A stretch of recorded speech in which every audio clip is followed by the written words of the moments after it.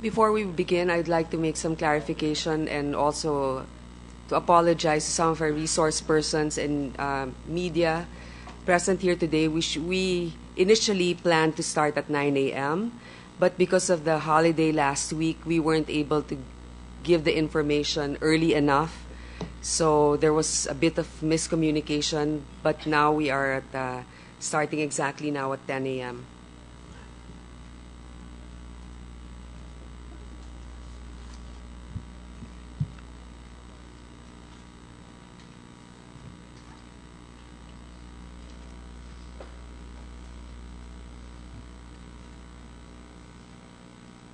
May we ask the remaining resource persons to present here today to please take their seats.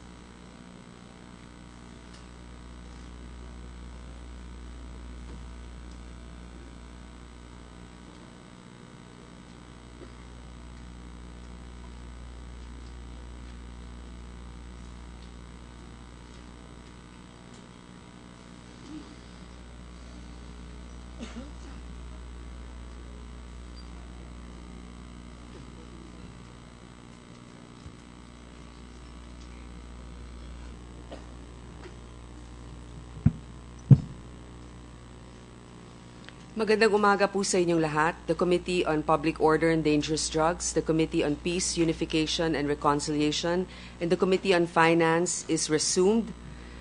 In the resumption of our hearing on the Mamasapano incident, I would like to request my colleagues to focus on matters that had not been discussed or questions that have not been asked or sufficiently answered. I also would like to make some clarification on important matters that could provide the framework for today's hearing. Number one, for the AFP, were the grid coordinates given by Director Napeñas in the morning of January 25th on the position of the 55th Special Action Company, upon which information from Senior Superintendent Talino went personally to the mechanized brigade to ask for support and reinforcement, sufficient to give the AFP guidance to fire artillery? What is the difference in the situation between the information on the position of the 55th in the morning of January 25th and the position of the 84th in the afternoon around 5 p.m., when the AFP was able to drop white phosphorus which reportedly drove away their pursuers? Number two, the SAF in the early morning of January 25th was also requesting for air support. Did the AFP have MG-520 attack helicopters in West Mincom on that day at its disposal that could have been scrambled for the purpose? Or was it even feasible to deploy the MG-520s under the situation then prevailing as far as the 55th SAC is concerned? Number three, I understand that the American Armed Forces, like the Joint Operation Task Force Philippine based in Zamboanga, could help in training and intel swap with their own military under the framework of the Visiting Forces Agreement. But what I want to ask the Department of Foreign Affairs, the DILG, and the VFA-COM is under what legal framework or arrangement could the American military train and engage the civilian Philippine National Police? How about the FBI? I heard about the Anti-Terrorism Assistance Program, ATAP, that is supposedly the basis for the American government for their part to engage with the PNP on the counter-terrorism. Can the DFA, DILG, or the Anti-Terrorism Council enlighten the committee if there was really such a program officially acceded to by the Philippine government? Number four, the OPAP and the Peace Panel, with all the submissions by experts before the committees on the BBL, that there are serious constitutional challenges facing several provisions of the same. This is on top of the adverse public reaction brought about by the Mamasapano incident. Where do we go from here? How do we plan to make the whole process and the final product, which is the BBL, most probably amended accordingly, acceptable to the public and the MILF, that would still attain the genuine peace that it aspires for? This could be discussed in subsequent hearings by the Committee of Senator Bongbong Marcos or perhaps the Committee on Constitutional Amendments.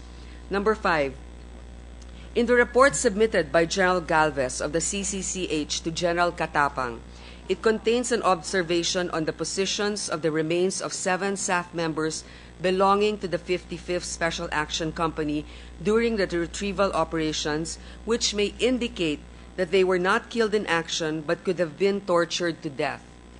Can you explain this observation, General Galvez? Is it also true that the artillery support was ready at 6 a.m., but the military was requested by Brigadier General Galvez of OPAP to wait and give way for the ceasefire mechanism to take place? Number 6, from our last public hearing, I asked General Purisima if he informed the President and gave him updates on the 25th. We will now ask him to read his text messages with the President on the 25th and share relevant information leading to the 25th.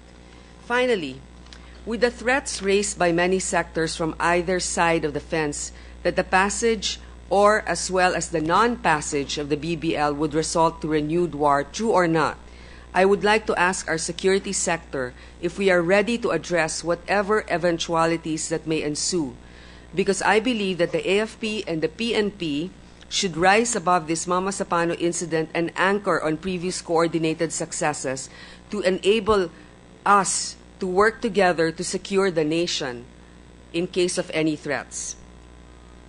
Before we start, I also gathered from news that the Board of Inquiry is scheduled to come out with a report by next week. May we request then our Director Magalong to please furnish this committee with the same to form part of the record. I also received a request from the AFP if they can do a short presentation, a short one, I may stress, before our questions, and we will allow that. But you also sent a request for an executive session. We will decide on that at the end of this hearing. In the meantime, I would like to, the rules still remain the same. Each senator will again be given 5 minutes each for questions. If this time is not sufficient, we will have a second round and they may avail another 5 minutes for questioning. We shall use the order of arrival as basis for the sequence of committee members to ask their questions. Now, with the questions I posted, we don't have to answer this all immediately. This is something that we should bear in mind during this hearing. But for today, I would like to request, this is the order of arrival. We have Senator Escudero, Trillanes, Angara, Gingona, Soto, Honasan, and Ejercito. So now we shall begin with our questioning. Before our questions, we shall now begin with the presentation of the AFP. Madam Chair, prior to that, may I suggest that after the presentation of the AFP, can we have the respective responses of General Purisima as well as General Galvez on the 2 points that the Chair raised a while ago? After the AFP, Madam Chair. Yes, Senator Escudero, we will do that. And any more questions before we begin with the presentation? Madam Chair, I believe we have new resource persons, so they may take their oath. Thank you. May we request the Secretary to please administer the oath? I think we have 2 additional resource persons, Yusek Evan Garcia from the Department of Foreign Affairs and Yusek Eduardo Oban from the Visiting Forces Agreement Commission. And for those of you who have not also taken your oath, Senator Soto, you have a question? Just a little housekeeping, but I will tell you privately, Madam Chair. Please raise your right hand. Do you swear to tell the truth, the whole truth, and nothing but the truth in this investigation in aid of legislation on the Mamasapano incident? For the record, Madam Chair, the resource persons gave an affirmative answer.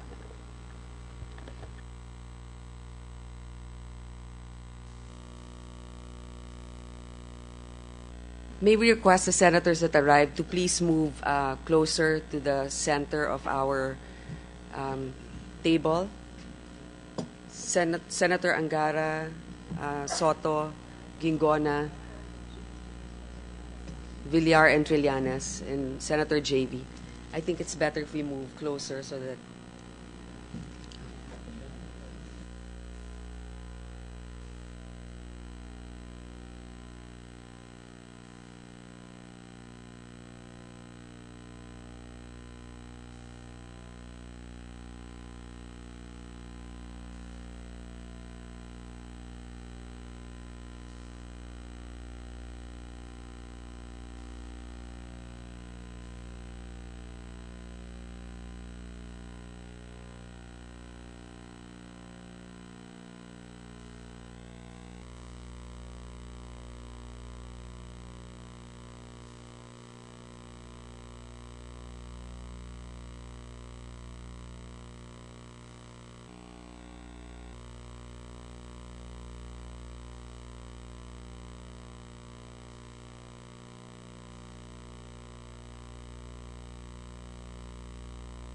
who will be doing the presentation for the AFP? Madam Chair, I'll be the one to... General Katapang. Yes, Go, Madam Chair. go ahead, please. Your Honors, Madam Chair, nais po naming humingi ng pagkakataon upang liwanagin ang mga issue tungkol sa inyong armed forces kaugnay sa mga naging aksyon ng AFP units noong 25 January 2015 sa Mamasapano, Maguindanao, kung saan 44 na PNP sub-commandos ang nag-alay ng kanilang buhay at gayon din ang 28 sub-commandos na nailigtas ng ating Philippine Army troopers. Ang mga investigasyong kaugnay sa insidente, Your Honors, ay tinututukan ng ating mga kasundaluhan. Lalo na po na may napapabalita na nagkaroon po ng pagkukulang sa aming hanay, gayon namang hindi po kami kasama sa pagpaplano at pagpapatupad ng operasyong ito. Labis pong naapektuhan ang moral ng ating mga kasundaluhan. Sa katunayan po sa pag-iikot ko sa mga units noong isang linggo, ito po ang kanilang nasasabi o ang akin naririnig. Bakit po tayo ang nasisisi? Di po ba tinulungan naman natin sila sa gipin? Ano po bang ginawang aksyon ng mga kasama nilang SAP na more than 300 na hindi naman napasabak sa labanan?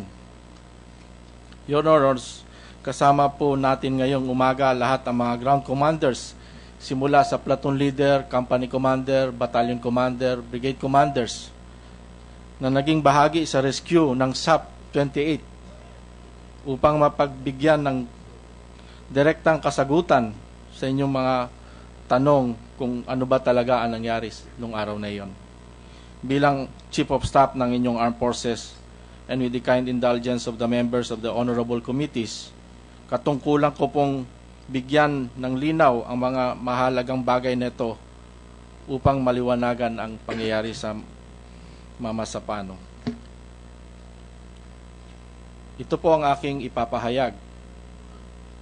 Unang-una, tungkol po sa chain of command, pangalawa, levels of war, and then of course, ang aking concluding statement. Sa tinatawag po nating chain of command sa armed forces, ito po ay magkakasunod-sunod na level of commands na nagmumula sa pinakamataas naming pinuno hanggang sa pinakamababa, kung saan ay nagbibigay ng kapangyarihan na mamuno at magbigay ng utos. Ito po ay tinatawag ng command channel. Ang ating pong presidente, being Commander-in-Chief, ay gumaganap ng kanyang otoridad at control sa ating armed forces sa pamamagitan ng chain of command.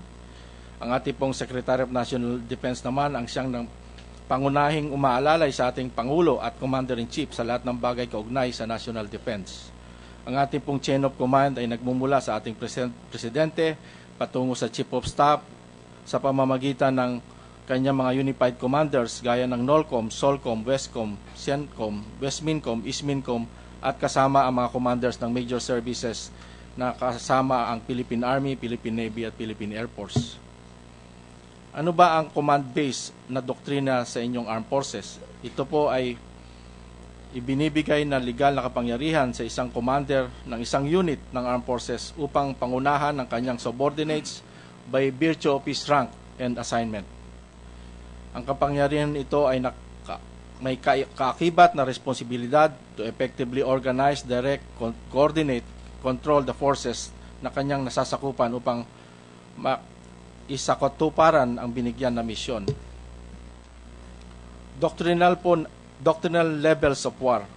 Ito po ay sumusunod: grand, strategic, operational at tactical. Akin pong ipaliliwanag ito sa mga susunod na slides. Ang strategic level of war is the place where the most basic but the most consequential decisions are made. Dito po tinutukoy ng isang bansa kung ito ay papasok sa isang digmaan, sino-sino ang kanyang kaalyado at kalaban, at ano-anong parameters ng paggamit ng kapayapaan pagkatapos ng isang labanan.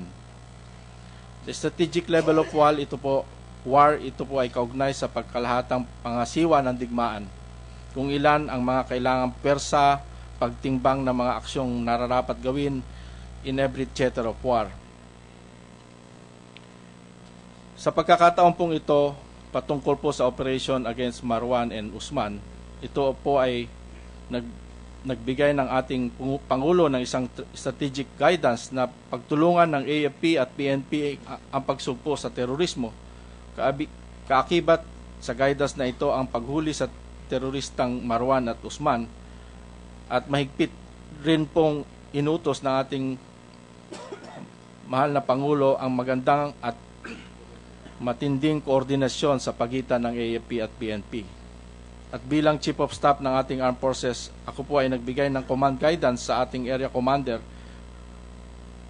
on December 18 na makipag-usap kay Director na Peñas upang pagtulungan ang pagsasagawa ng isang joint operations para hulihin si Marwan at Usman. Sa ibaba po na strategic level ay ang operational level. Sa level po na ito ay pinag-usapan kung paano ang paggamit ng strategic ends sa pamamagitan ng paggamit ng mga pwersang itinalaga. Sa level po ito ay ginagawa ang plano kung saan gagamitin ng land, air, and sea forces sa kabuuang kampanya. Si Lieutenant General Rustico Guerrero, Commander ng Western Mindanao Command, ang siyang namumuno dito tungkol sa Mamasapano incident. Sa pinakahuling antas ng digmaan ay ang tinatawag nating tactical level. Dito po nangyayari ang aktwal na labanan ng mga nagkakatugaling pwersa gaya ng nangyari sa Mamasapano. Sa panahong ito, dapat po ay klaro ang mga objectives at mga taong responsable sa pagpaplano at pagsasagawa ng tactical na maniobra, at sinasabihan ang mga nakakataas kung ano ang mga specific na actions na gagawin. Si Major Ed Pangilinan, Division Commander ng 6th Infantry Campilan Division, ang Tactical Commander sa Mamasapano Incident.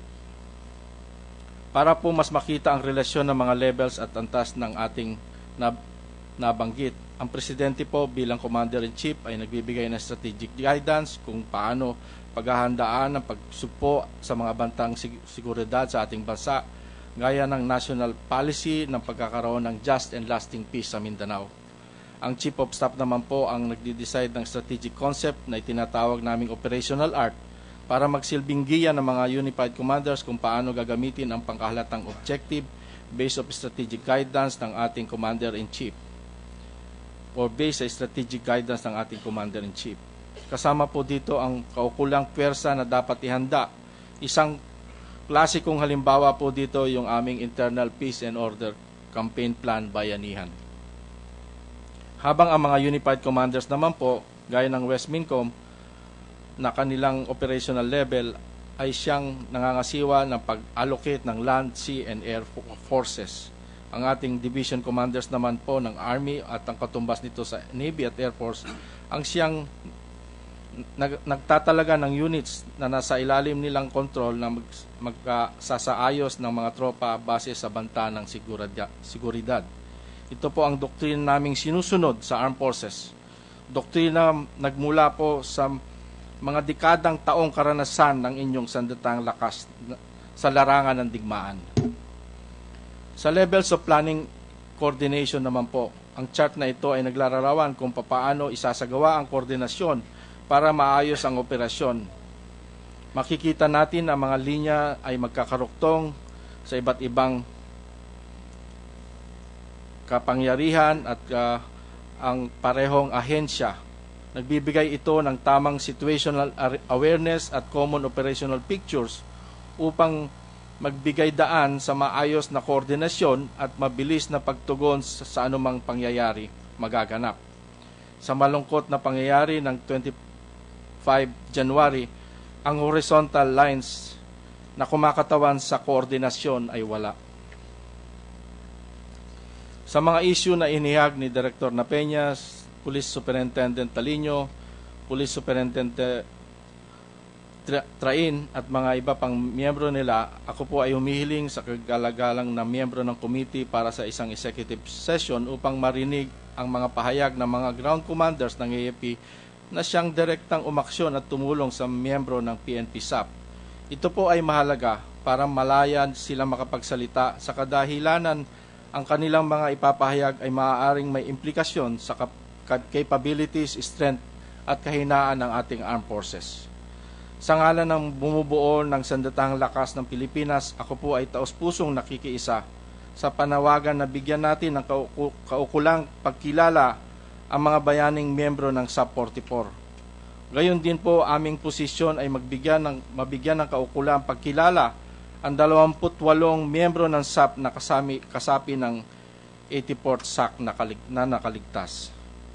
Sumasaludo rin po ako sa kagitingan at kabayanihan ng mga sundalo ng AFP na nagtyaga sa nagtaya sa kanilang buhay para ma-rescue at ma-extricate ang mga napalabang miyembro ng SAP.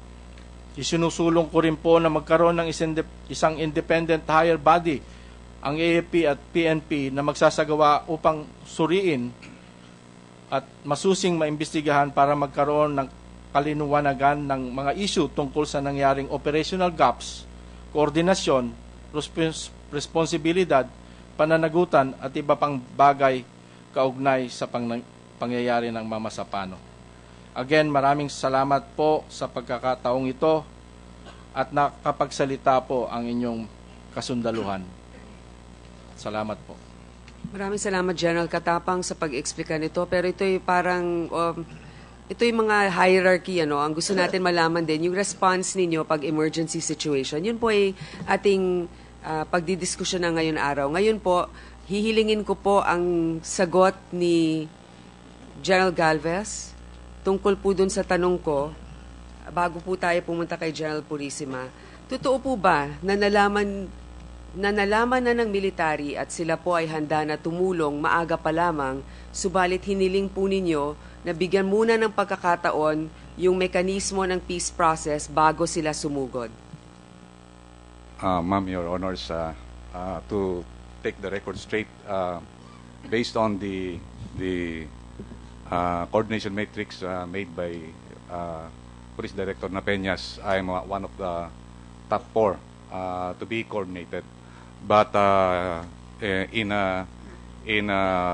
make the record straight, ma'am, I was not been called by Police Director Napeña until the fateful day of that day, and until 4 o'clock in the afternoon. So I was only informed 6:38 by my counterpart, where I was then in Iligan. You were informed what time? 6:38 po. In the evening? Morning po. In the morning. And when you found out, sir, what were your instructions? Ang instruction ko po, directed most on sa MILF side po. Na nagkaroon po kami ng tinawagan po namin yung field commanders, binerify po namin kung totoo talaga na may enkwentro. Kasi ang report po sa amin, madam, ang encounter is between 105th Brigade at saka 105th Base Command and the Armed Forces of the Philippines. So ngayon po tumawag po kami sa mga field units, sa aking classmate, at tinanong ko kung meron silang enkwentro. Ang sabi po nila, wala po. So yung first hours po namin ng is to organize yung joint crisis committee, but we never kasi hindi po kami nagko-communicate pa ng mga tactical commanders because ang policy po namin, normally hindi kami nakipag-communicate sa kasi alam namin busy po sila ma'am during those times. So ang inano po namin is more on sa MILF at saka sa panel sa protocol. So kayo po ay napagbigyan ng nasabihan ni General Napeñas noong umaga pa lamang. Wala po, ma'am. Paano nyo nalaman ulit? Wala pong tawag po sa akin si General Peñas. Do sinabi niya na pang-up, number 4 ako po sa kanyang tatawagan, time on target. But to make the record straight, he never called me up until nakita ko po siya sa 4 o'clock sa Saripagwak. So sinong tumawag sa iyo at nagbigay sa inyo ng... Si Chairman Rashid Ladyasan po ang aking counterpart. Siya nagsabi sa inyo na nagkakaroon ng sagupaan doon Mainit na putukan na po. Pagkatapos po noon, natawagan ba ninyo si General Katapang, si General Pangilinan, o kung sino man sa kanila? Ma'am, ang ano po sa amin, ang protocol is to verify whether the encounter is really real or not. So nung time na po na yon, ang ano po namin, doon po kami tumawag po sa line units kung merong enkwentro na nangyayari. And we have validated na meron pong enkwentro na nangyayari between the SAF at saka po yung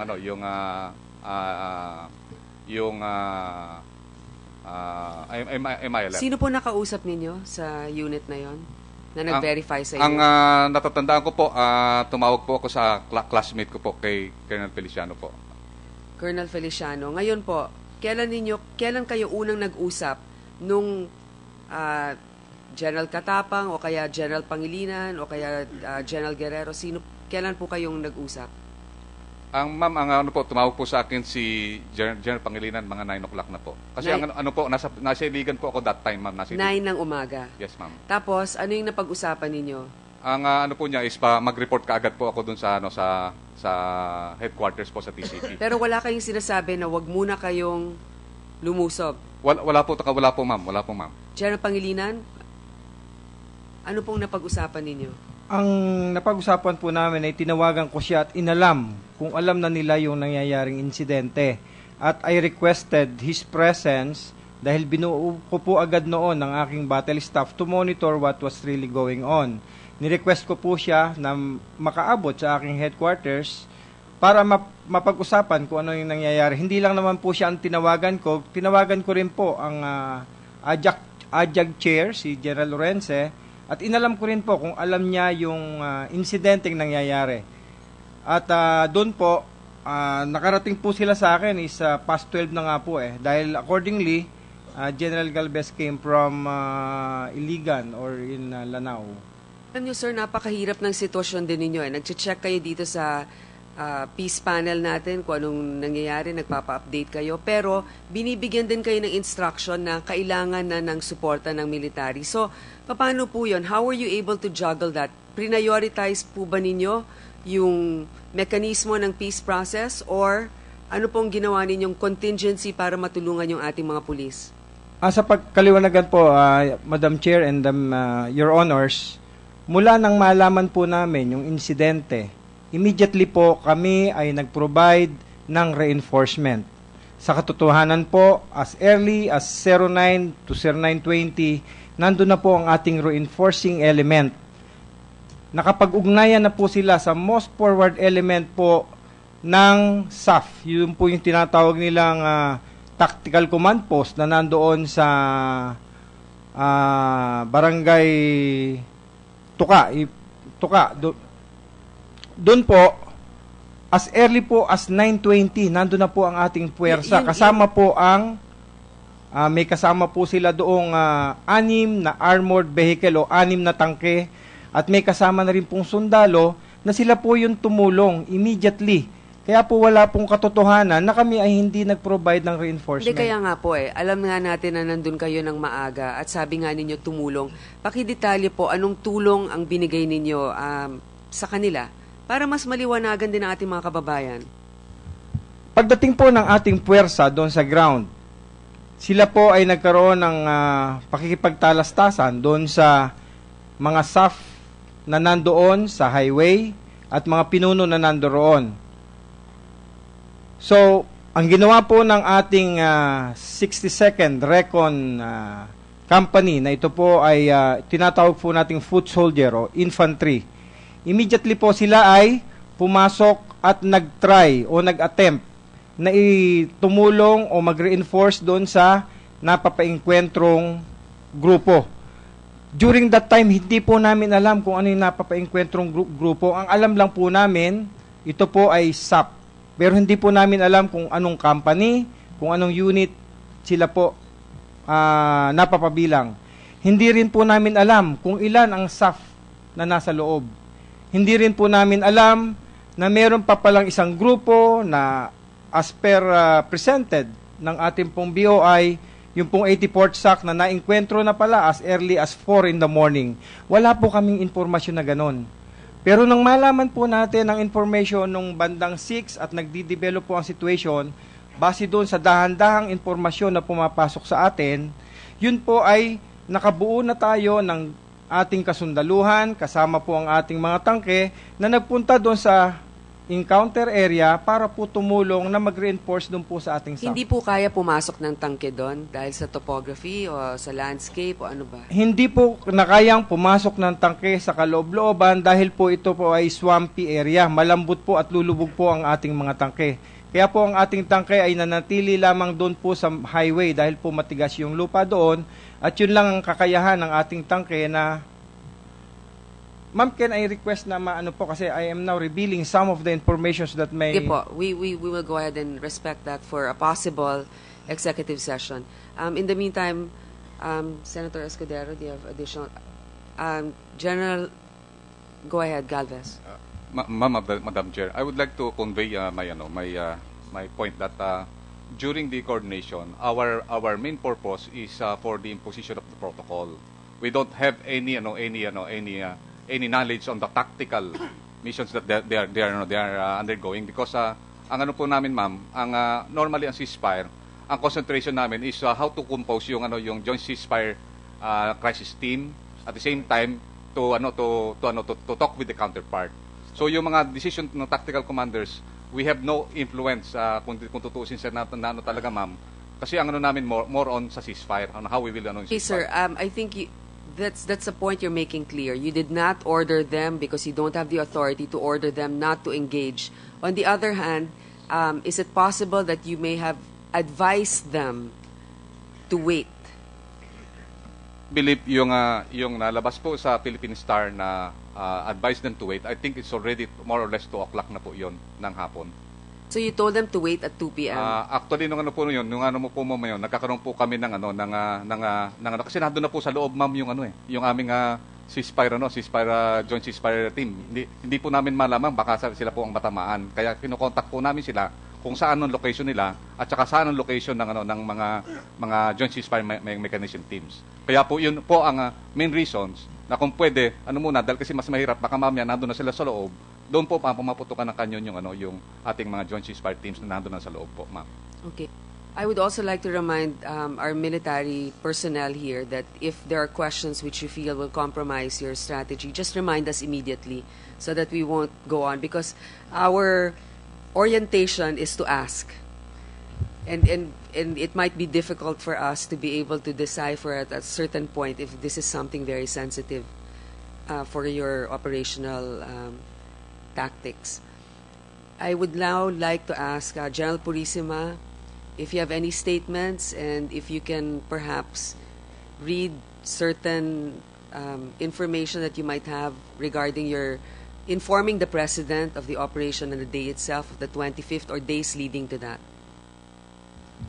Madam Chair, Your Honors, good morning. I'm sorry, General Purisima, if you'd, Yusek Musingi has a question. Madam Chair, good morning. Honorable members of the committees, good morning. My name is Mike Musingi. I represent the Office of the President. I understand that what will be revealed today includes and covers communications between the President and his subordinate, being an officer still of the Philippine National Police. In the interest of transparency, we will allow this, but commonly these are covered by presidential privilege on communications. But again, I'd just like to manifest that in the interest of information sharing and transparency, we will allow. And we appreciate that, Yusek Musi. On the other hand, for presidential privilege, does that extend to those outside of the cabinet of the President? My understanding is that jurisprudence includes conversations and communications of outside cabinet members if it's in close proximity under the proximity rules of as covered by jurisprudence that will allow them to information very sensitive and delicate since it is with the information and communications of His Excellency the President. Thank you, sir. In fact, we did have the opportunity to read through that. I think that it will, if ever, enlighten us better, and we thank you also for understanding the relevance of this conversation. I don't think it will compromise any national security matters at this point, which is our primary concern also in requesting for the information to be read first in executive session. So we can go ahead now, General Purisima. Madam Chair, Your Honors, good morning. The SMS exchange between His Excellency President Benigno S. Aquino III and myself was done on January 25, Sunday, while I was in San Leonardo, Nueva Ecija. The first text message sent to His Excellency was sent at January 25, 5:45 a.m. Sunday, and the body of the text is like this. Sir, good morning. For info, SAF elements implemented OPLAN against high-value targets. As of now, results indicate that Marwan was killed and one SAF trooper wounded. The body of Marwan was left behind, but pictures were taken. The troopers are now withdrawal phase and progress report to follow. End of the message. At 7:36, His Excellency replied, "Why was it left behind, the other two targets?" My reply was, "Sir, accordingly, when the nearest target from the line of approach is M1, and when they hit the primary target, the other house where Basit Osman was located with other elements reacted and fired at the troopers. There were about 15 to 20 armed elements. It was about 4:30 a.m. and it was decided that they pull out after gathering pictures and other evidences. They were not able to reach the secondary targets, sir."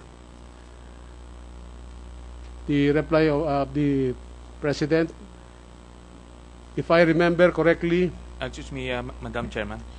Can we ask General Purisima to include the time of the text messages, sir? Your Honor, when I transcribed this message on my iPhone, it did not indicate the time, but we'll try to indicate the time for submission to the Senate, Your Honor. So perhaps it's within the 2 minutes right after you sent the message. That's why it didn't record the time. So 7:36 a.m., the President replied to you. Right after that, let's assume 7:38, you answered him immediately, and then right after maybe 7:38, within the 2 minutes, he answered you. Am I correct? This was More or within less, Your a few Honor, minutes? Yes, Your Honor, Okay. more or less, Your So Honor. let's assume it's within 7:36 to a few minutes after that. So the President replies, if I remember correctly, 160 SAF troopers were directly involved in this operation, plus provisions for other PNP and AFP units to assist. The terrain is flat and clear as opposed to upland, forested, or jungle terrain. Why could they not contain and/or overwhelm the 15 to 20 member opposing force? Are they still in contact with the other two other targets? If not, and the opposing force has escaped, are we now back to square one? My reply, Your Honor, they are presently in contact with the reinforcing elements from BIFF. The containment forces are the ones in contact right now. They are supported by mechanized and artillery support, sir. Can you repeat that, sir? I will repeat this. The containment forces are the ones in contact right now. They are supported by mechanized and artillery support, sir.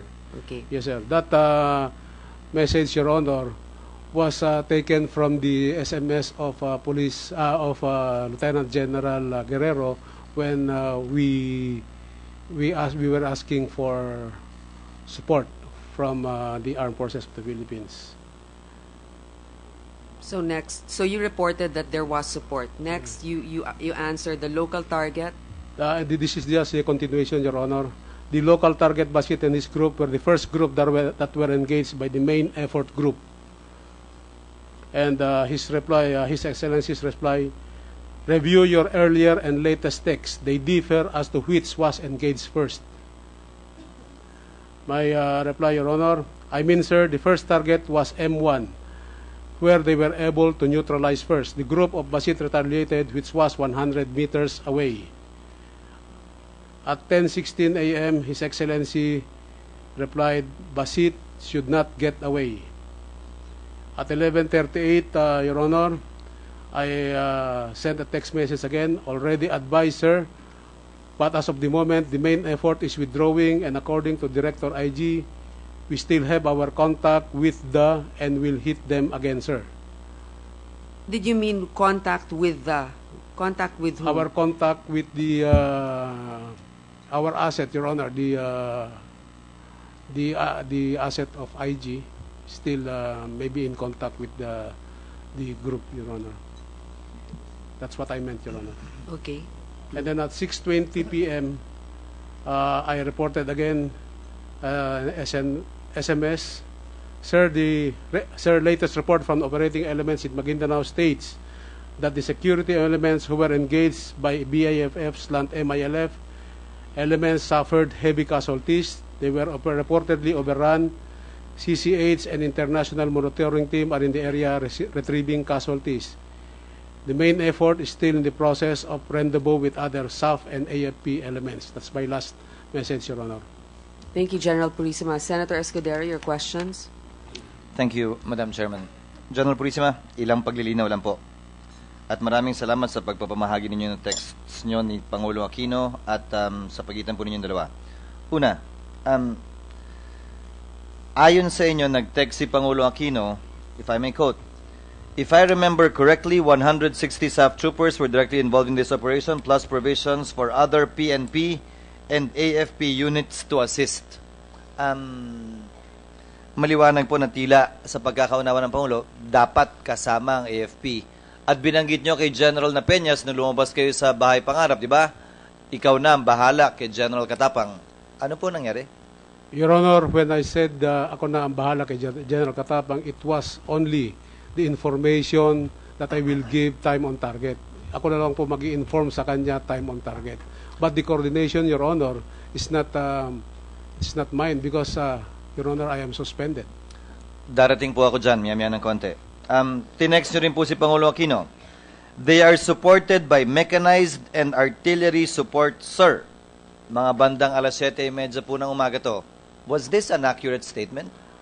That was the information I got from the West Mincom commander, Your Honor, that we are supported by mechanized artillery and infantry elements. Sir, supported past tense, hindi future tense. So, binigay niyo impormasyon kay Pangulo ng alas 7:30 ng tumaga, meron ng artillery at mechanized support. I was just relying, Your Honor, on what was informed to me by the West Mincom commander, and you're referring to General Guerrero? Yes, Your Honor. Nirelay niyo lamang yung sinabi niya? Yes, Your Honor. But now, you realize that that was not true? Yes, Your Honor. Now, if I may proceed, Madam Chair, if I may ask our resource persons, kailan nyo unang nalaman itong Mamasapano operation? Sino nagsabi sa inyo at ano ang sinabi sa inyo? May we start, for example, with General Espina, sir. What time did you first know about it? Who told you? And what were you told? Madam Chair, Your Honors, magandang umaga po sa inyo. I came to know about the Mamasapano operation January 25 at about 5:30 in the morning. General Alan Purisima called me up informing me, if I can accurately recall, sabi niya, Bok, nakuha na si Marwan. Just to inform me. My reaction was, I said, ganun ba? Hindi ka ako magaling. And then, 5:30 Sunday yun, sir. Nabasa ko, sir, yung text na pinadala sa akin ni General Napeñas. HVT, etc. High value target. They're on operation. And then I even sent him a text message. Sabi ko, congratulations, Leo. Because si Marwan nga nakuha, etc. But he sent me another message from 5:30-ish, going towards 6 o'clock in the morning, na napapaengkwentro na raw sila. My instinct, sir, was to call up General Rusty Guerrero, and it was at 6:04 in the morning. Sinabi ko sa kanya, Mista, napapaengkwentro ang mga bata ko sa Maguindanao. Tulungan mo naman. Ang reaction niya, sir, was, ano yan? Hindi ko alam. Basta nandun sila, napapaengkwentro. And sabi niya, hindi na naman nag-coordinate. Anyway, sabi ko sa kanya, tulungan mo. Saka na tayo magsitahan ng mga tao. Basta tulungan mo, napapaengkwentro. Secretary Rosser, same question. Sir, good morning to all.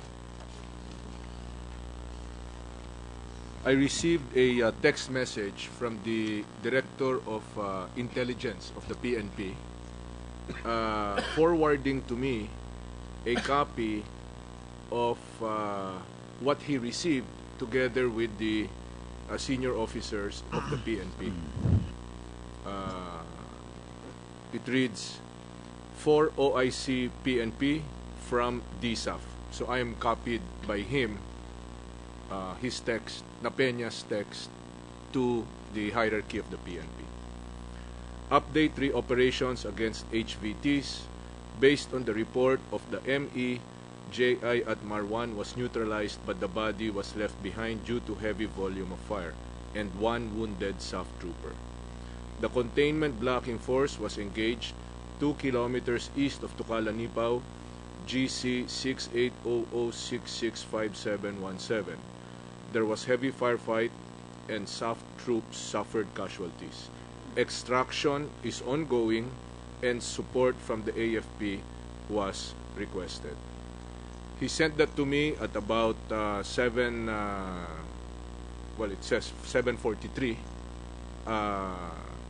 I replied to him, thank you, I'm going to Zamboanga now, please get more details. Shortly thereafter, in the timestamp of my phone, I forwarded the same message to the President at 8:09 a.m. I added on top of it, Sir, meaning to the President, just received this, I'm getting more details. And then the message that I had read earlier. Just to follow up, Secretary, were you with the President when he went to Zamboanga? That's correct. Sec Volz and I were on the same plane as the President. We left shortly after 8:30. So, nung tinext nyo, hindi pa kayo nagkikita? Hindi pa. Wala. Nandun kami nag-aantay sa terminal, sa Kalayaan, sa Villamor. Hindi pa dumadating ang Pangulo. Noong nakita po kayo sa Villamor, nagkaroon po ba kayo ng pagkakataon pag-usapan ito? At ano pong mga kautusan kung meron man ang binigay? Wala po. Secretary Guzmin, same question, sir. Magandang umaga po sa inyong lahat. Kami po ay nakarating sa Zamboanga ng 10:20 around that time. I was with the Secretary Rojas at saka ang Pangulo. Noong mga 11 o'clock, nag-huddle ho yung si Chief of Staff at saka si General Guerrero at pinag-uusapan yung text message na galing sa Commander 6 ID. And may I read the text na pinakita sa akin. As of now, our own troops link with the PNP SAF. However, the most engaged SAF elements is about 300 meters still. I directed to provide suppression fires so the SAF can disengage and withdraw. Our armored vehicle can no longer move forward as the area is generally marshy and swampy. Yan ho ang napag-usapan namin. Tapos noon, dito ko palang nalaman na may operation against Marwan. Sino po nagsabi uli sa inyo nun, Secretary? Si General Guerrero? General Guerrero po at si General Katapang nag-uusap tungkol dito at pinakita yung text message. Ano pong ginawa nyo matapos nyo mabasa yung mensaheng yon bilang SND? Pinag-usapan ho namin na nag-re-react na yung 6th Division so that developments ang kinakailangan kong makuha. Nagbigay po ba kayo ng kautusan sa Air Force na tumulong o kung handa ang Air Force tumulong ng mga panahong yon? Hindi po. Wala pong ganon? Wala po. Gayon din si Pangulong Aquino? Noong mga panahong yon? Kung narinig nyo? Yung mic po, sir. Wala po akong narinig na ganong kautusan. General Katapang, sir, same question. Madam Chair, Your Honor, this is the text message of Director General Purisima at about 5:51 a.m. Mista, good morning. For your information, our troopers were able to neutralize HBT in Mamasapano area this morning. They are now on withdrawal phase and they need the support of mechanized troops in the area. They have coordinated with G3 of 6ID and the mechanized brigade. Thank you. And then my reply was, okay, Mr. Troops are now in the area monitoring. At about 10:16 a.m. Sinabi po ng ganun kaagad na nag-coordinate na sila sa 1st Mechanized? Hindi pa naman po. Sabi lang po dito, they need the support of the mechanized troops in the area. And what did you do, if any, sir? Right immediately upon my arrival at Zamboanga, I was met by General Guerrero and he told me that there's an encounter and that General Espina was calling me and they were asking for support. And I told General Guerrero, provide all the support in as much as they need our assets. What time was that, sir? I think we arrived about more or less 10. We were ahead at the arrival of the President and General Gasmin, maybe about 10:15 or 10. At that time that I arrived in the airport, that's maybe 10, also 10:15, Your Honor. General Guerrero, sir? Same question, sir. Madam Chair, Your Honor. The first information that I received about the incident is the call from Deputy Director General Spina. At 6:04 a.m., I received a phone call in my cell phone from General Spina, and he mentioned to me the operations in Mamasapano, and they are requesting that they be supported on the ground. So I replied that I will be directing the division commander, General Pangilinan, to provide support to the SAF. At 6:05 and 6:06 a.m., I received two succeeding texts from Director General Alan Purisima, which says that, Bok, good morning, can I call? At 6:06 a.m., I received a text from Police Director Napeñas, but it contained only my cell phone number.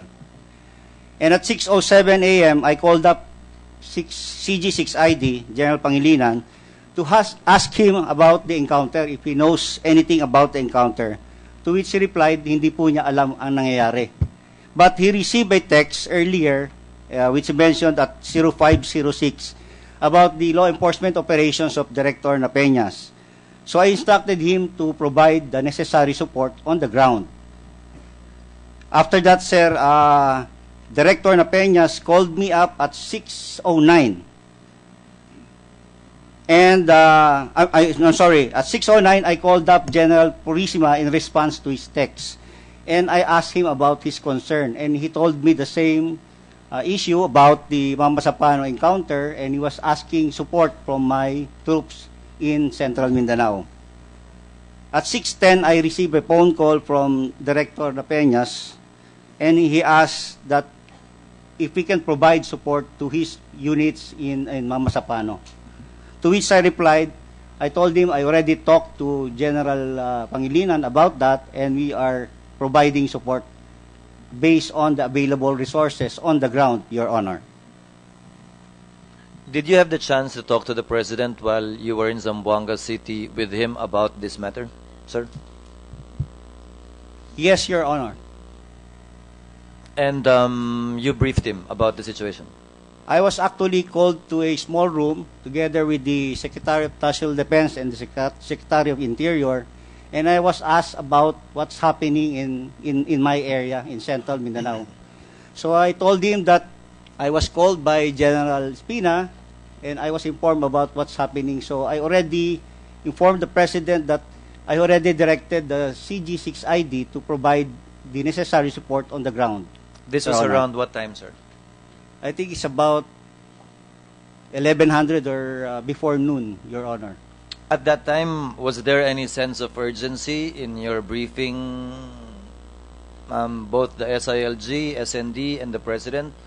Or was it an air of calm wherein everything seemed to be under control insofar as you were concerned, given that you have already given such a directive to General Pangilinan? I cannot, hindi ko po masabi kung ano yung reaction ng ating Presidente, but the report that I received coming from is very vague at that time. Ang alam ko lang po ay merong encounter. So kailangan po lang bigyan ng suporta. Wala po kaming ka-picture nung ano po yung extent nung encounter ng SAP. I do not even know how many SAP were involved. So what I informed the President is I already gave guidance to the 6th Infantry Division Commander, Your Honor. Gave guidance and order for them to support? Yes, Your Honor. General Pangilinan, sir? Same question, sir. Your Honor, Madam Chair, I came to know of the incident at around 6 in the morning of 25 January when I read the text coming from Director Napeñas. And may I quote the exact text he sent, to quote, Ed, good AM, for your information, on January 25, 2015, at about 02:30 hours, PNP SAF, supported by Maguindanao PPO, PRO ARMM, shall be conducting LEO and serve warrant of arrest against HBTs in Mamasapano, Maguindanao. Troops are underway. Coordination was also done with CO, PERSMEC, and 45th IB. Thank you very much, sir. Now, may I ask the officials I asked earlier, including Secretary Ross and Secretary Volts, General Katapang, did anyone impress upon the President as the Commander-in-Chief of the gravity of the situation that was happening on the ground? Because if I base it on General Purissima's text messages to the President, wala namang sinabing malala yung sitwasyon eh. Sinabi lang niya napapalaban, but that there was already, which was not true, artillery and mechanized support. To your recollection, Secretary Ross or Secretary Gazmin, was there a sense of urgency na may ganito, may ganyan, as we know right now, because we have the benefit of hindsight already? Sir? Sir, the fact is, we did not know that there was such an operation that was launched. So, this bit of information, we could not put in the context of how many were at risk, how many had entered this zone of death. So, if you will note, my response to the information that I received was, please get more information. In the course of the day, and I mentioned this in the previous hearing, the President asked some questions, also in the nature of, ano ba nangyayari? Which he verbally conveyed that to me, which I texted then to OIC Espina. No? This was shortly after we arrived, at about 10:23, according to the timestamp of my phone,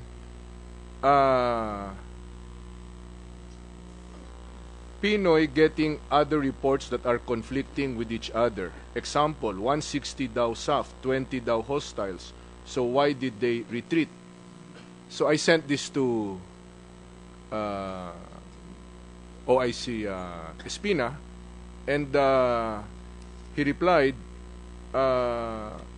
relayed to Director SAF, Sir, from Director SAF, the hostiles in the area are much more than our troops, and the nearby mixed armed groups were quick to reinforce.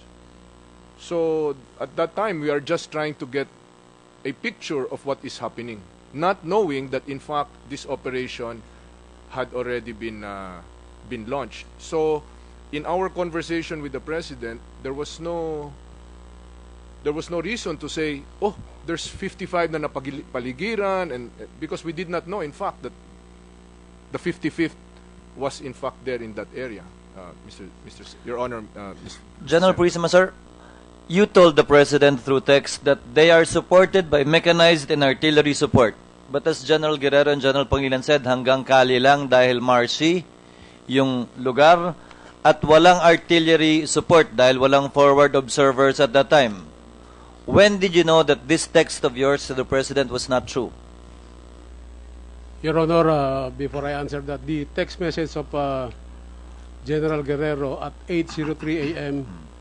is meron ng coordination sa ground, tank, infantry, and artillery support are made available.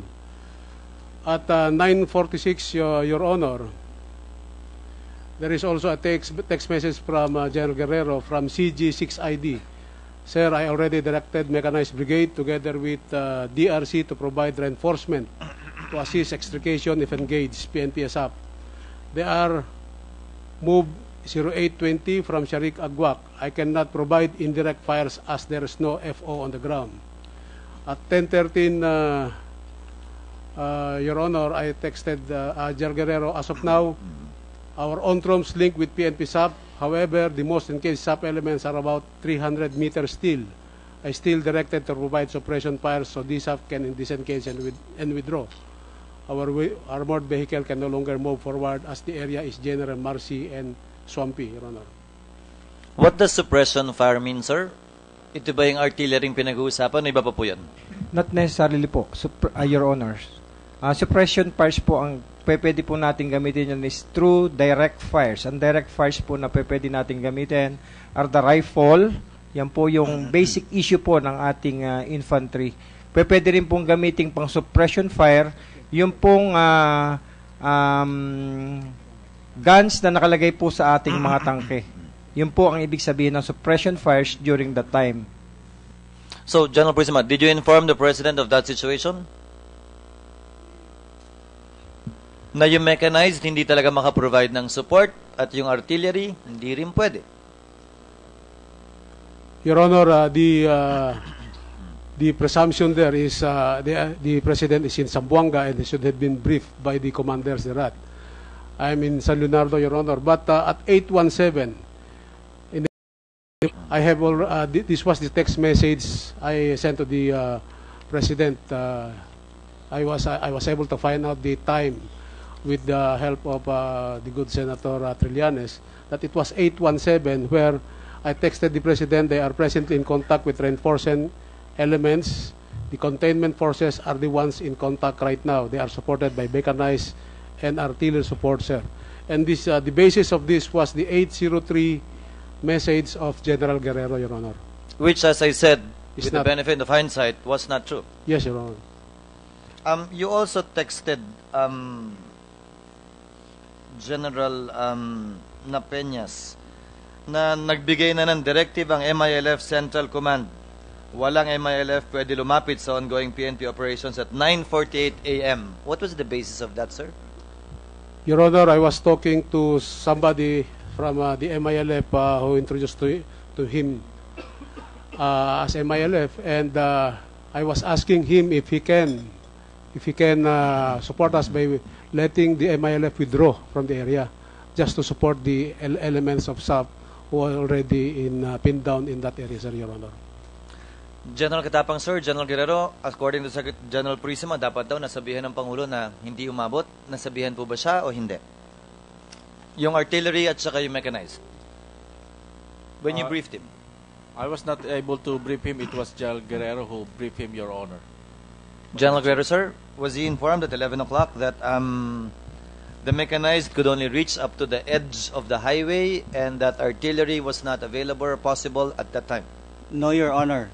We did not get into the details. Your Honor, may I clarify the Please, sir. statement of General Purisima? I confirmed that I texted him that, to quote, meron ng coordination sa ground, tank, infantry, and artillery support are made available. It was sent at 8:03, Your Honor. And my intent in telling him about this is these are the available forces on the ground. Meaning, ito po yung nakalay down sa area ng Maguindanao, that we have mechanized infantry and artillery that are available to support their forces. Hindi ko po sinasabing pumuputok na yung artillery at nanodoon na po yung mga tangke. Ito po ay call ng ground commander. Ang sinasabi ko lang po, ito po ang available sa area kasi ngayon lang kayo nagsabi. Kung sinabihan po kami earlier, I could have deployed air assets the day before, but there was no coordination made with us at my level, Your Honor. General Guerrero, when you were speaking with the President, did you give him the impression that, or did he give you the impression that he felt that there was military presence providing assistance already? Yes, Your Honor. I told the President that I already directed the 6th Infantry Division Commander to support the SAP troopers. Pero hindi po ba bungi ang report ninyo? Dahil ang alam ng Pangulo may military doon. Now, with play of words, made available, but actually not being able to penetrate because of the situation or the lack of an FO. So, do you think that you might have been remiss in not informing the President, sir, the military is there, but this is the situation. Shouldn't that be your responsibility? Na sabihin sa Pangulo, hindi po makapasok yung military doon dahil kulang pa ng coordination. Again, Your Honor, we did not get into the details. I just Why mentioned. not, sir? Why not? Were you busy talking about another operation in Zamboanga? Yes, Your Honor. We were in Zamboanga purposely to brief the President on the Zamboanga City car bomb blast. But at that time, did you realize the gravity of the situation in Mamasapano? Not, Your Honor, because, again, hindi po namin alam yung nangyayari sa ground. Wala po kaming complete picture of what's happening because pieces of information galing po sa 6th ID Commander ang nakarating lang po sa amin. So That is why I cannot present even the total picture of what's happening in Mamasapano. Tama Your po. Honor. Kaya yun nga po yung gusto ko malinawan. So, hindi ninyo alam ng mga alas 10 ng umaga, yung mga oras na yun, kung ilan na yung mga namamatay o mga kailangan, hindi ba malinaw sa inyo yon? Hindi nakarating sa inyo yon? Hindi po, Your Honor. Sir, do you belong to the same class as General Purisima? Class of 81? General Guerrero, sir? Yes, Your Honor. You studied together. These words are made available. I already directed. It seemed to have satisfied General Purisima. It satisfied these higher ups. Wala bang technical na ibig sabihin ho yan na pag sinabing made available, ito lang yon? Na pag sinabing coordinated, ito ibig sabihin nun? Na pag sinabing I have ordered or directed, ito rin ang ibig sabihin nun? Because it seems, to me at least, nung sinabi niyong available, kontento na si General Purisima. Nung dinirect niyo si General Pangilinan, again, we have the benefit of hindsight now, sir. So that's a big difference. But isn't there a strict definition of these words so that when you say it, it only means this much and not this much? Kasi ang pagkakaintindi ko kay General Purisima, nung sinabi niya made available, nando na. But it actually took off at 8:20, sir, right? 8:20 umalis, yung mechanized, going to the area. Pero nung nag-text si General Purisima kay Pangulo Aquino ng pasado alas 7, they are supported. ED na ho eh. Meaning, nando na. Yun ang pagkakaunawa ko sa text na yun. General Purisima, sir?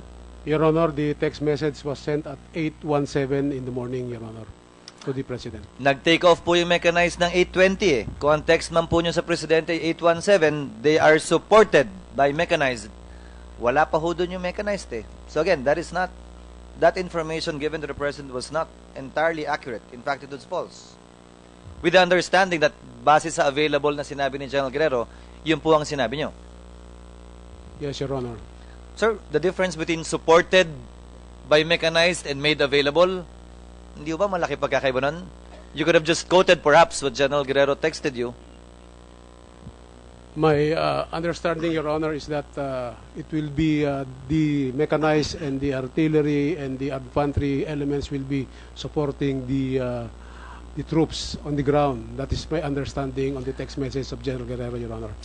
My time is up, but that understanding, General Purisima, unfortunately proved very costly to the staff members in the field, because that was the understanding of most of the officials as well, but in reality, that was not the case from where they were coming from. Again, Madam Chair, given the lack of coordination perhaps, I don't think, well, personally, I empathize with the AFP. Hindi ganun kabilis makakagalaw kung alas 6 sila nasabihan.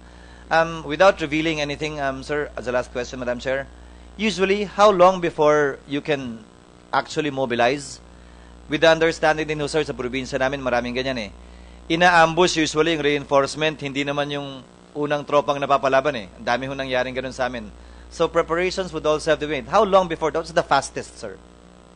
Your Honor, during the time, yung pong available forces on the ground, yun po ang immediately na na-deploy po natin. Yun po ang Division Reserve available during the time. So yung pong, dahil po sa kakulangan ng informasyon, kaya nagkaroon po ng pagtawag ang Brigade Commander dun po sa Operations Officer ng SAF. At that the only time na at least nagkaroon siya ng idea what is really going on the ground. And Madam from Chair, there... Excuse me, General, excuse me. Over here, Madam Chair. Madam Chair, I just believe that revealing what is the reaction time of any of the uniformed services will give information. They will know how much time they have before an army unit or a police unit can react. No? So that information perhaps is best said in Let me rephrase the question then. Definitely faster than 12 hours if coordination was made. Yes. Yes, Your Honor. It will be real time. Yes, Your Honor. Thank you, yes. Madam Chair. Thank you, Senator Escudero. Senator Drilon has a Just clarification. to pursue the point of Senator Escudero, General Purisima, paliwanag mo nga, ano po ang pagkaintindi nyo sa coordination? Ano ibig sabihin nun? Sa inyong paningin? Your Honor, ang pagkaintindi ko po sa coordination ay isinisilawalat natin sa mga tropang kasama natin na meron tayong operation gagawin at kung ano magiging papel po nila, Your Honor. May operation tayong gagawin at kung ano ang dapat nilang gawin. Ganun po ang pagkaintindi mo. Yes, Your Honor. Alright. Ilang beses at kailan sinabi ng Pangulong Aquino na makipag-coordinate po kayo sa AFP? Your Honor, the main point of the meeting in January 9, Your Honor, was the coordination. So as early as January 9, sinabihan na po kayo ng Pangulo na makipag-coordinate. Yes, Your Honor. Iyan ba ang katapusan o bago yan may sinabi din sa inyo makipag-coordinate? Basically, Your Honor, that is the main content of the meeting, Your Honor. After that, were you again reminded to coordinate before January 25? I cannot remember, Your Honor. What about before January 9? In December, Your Honor, yun din po yung main topic na may coordination din, Your Honor. December 20, kailan ho yan? That was the operation in December 12, Your Honor. December Before the operation in December 12. Okay. So, palagi pong inuulit sa inyo ng Pangulo na kailangan makipag-coordinate? Yes, Your Honor. Ngayon, dito ba nakipag-coordinate ka ba in accordance with the instructions of the President? Hindi po ako may trabaho nun, Your Honor, because At that time, Your Honor, I was already suspended and the instruction was directed to the ground commander to coordinate with the AFP elements on the ground. The President also spoke to the ground commander. Yes, Your Honor. During when? January 9? January 9, Your Nandun Honor. po kayo? Yes, Your Honor. At sinabing makipag-coordinate? Yes, Your Honor. Alright. Now, ano po ipaliwanag mo nga para sa amin? Ano pong ibig sabihin ng time on target? Anong ibig sabihin nun? Mayroon bang, is that a military term or is that a police term? Your Honor, ang police term ng time on target, kung ipapaliwanag, Your Honor, is kung halimbawa po, meron po tayong search warrant na isa-serve sa isang target po natin. Ang ginagawa po natin time on target is that ide-deploy na po natin yung mga magko-coordinate sa mga police station, sa barangay captain, and observers sa mga target natin, Your Honor. And Pero once the search warrant is approved, may tatawag na po lahat, magko-coordinate na po, and then ma-implement na po yung operation, Your Honor. In this particular case, the Mamasapano operations, how did you apply the time on target principle? In-inform mo sila as it's coming out after you reach the target. Your Honor, the coordination is stated na gagawin po ng ground commander, Your Honor. No, pakisagot lang. Ang ibig sabihin dito, applying this to this particular operation, yung time on target, from the way it's coming out, the time on target theory is that you inform them after you have reached the target. When you have reached the target, Your Honor. That's correct, you have reached the target. Yes, Your Honor. Therefore, hindi po pwede mag-coordinate at i-apply yung principle that time on target dahil sasabihin mo lang pag nandun na kayo. In fact, ang lumalabas sa mga text, sinabi mo yung operations, nandun na yung tropa. Tama po ba yun? Yun po yung nasa plano ng PNP SAP, Your Honor. Therefore, you are really, wala talagang coordination as we ordinarily understand it. As the common meaning of coordination, hindi po nangyari. Dahil yung coordination mo, pagkatapos mo nandun ang tropa sa harap ni Marwan at tinamaan na si Marwan, saka mo sinabi doon sa mga counterparts mo sa armed forces. Maliwanag po yan sa mga text messages. Yun po yung nasa plano ng PNP SAP, Your Honor. So there was really no coordination? Ang nakalagay po sa kanila, Your Honor, is time on target ang coordination po nila, Your Honor. Sige. Okay. Sige, salamat po. Sorry to interrupt. Senator Trillanes, your questions, please. Madam Chair, thank you. If Senator, can I just, since they're exchanging texts, can we request the resource persons to submit a written copy of their text exchanges? Yes, Senator. But we gave you copies of that from our executive session. No, but sila General Katapang, sila Secretary Mar, Secretary Gasmin, and the others. Okay, for those that discussed their text messages today, Even please submit us a copy. OICSP na din. Noted. Thank you, Senator. Thank you very much, Madam Chairman. Just to clarify the word coordinate, in the military context, anybody who is not in the operational plan, hindi kasama, hindi na coordinatan. That's how we understood it. Dapat nasa operational plan kasi kasama sila dun sa communication plan, wherein yung mga radio frequencies ando doon. So hindi pwede yung mga verbal or mga tawag, or in this case yung time on target. Yung time on target concept is alien to the military precisely because we need to have prior coordination at may coordinating conference pa ito bago lalakad yung mga tropa to make sure walang misencounter, walang friendly fire. So yan yung coordination in the strict sense of the word. Now, Madam Chair, just before I start my line of questioning, can I think General Purisima is ready to give the time of the text messages. General Purisima, sir. Yes, Your Honor. Thank you for your information on how to get the time.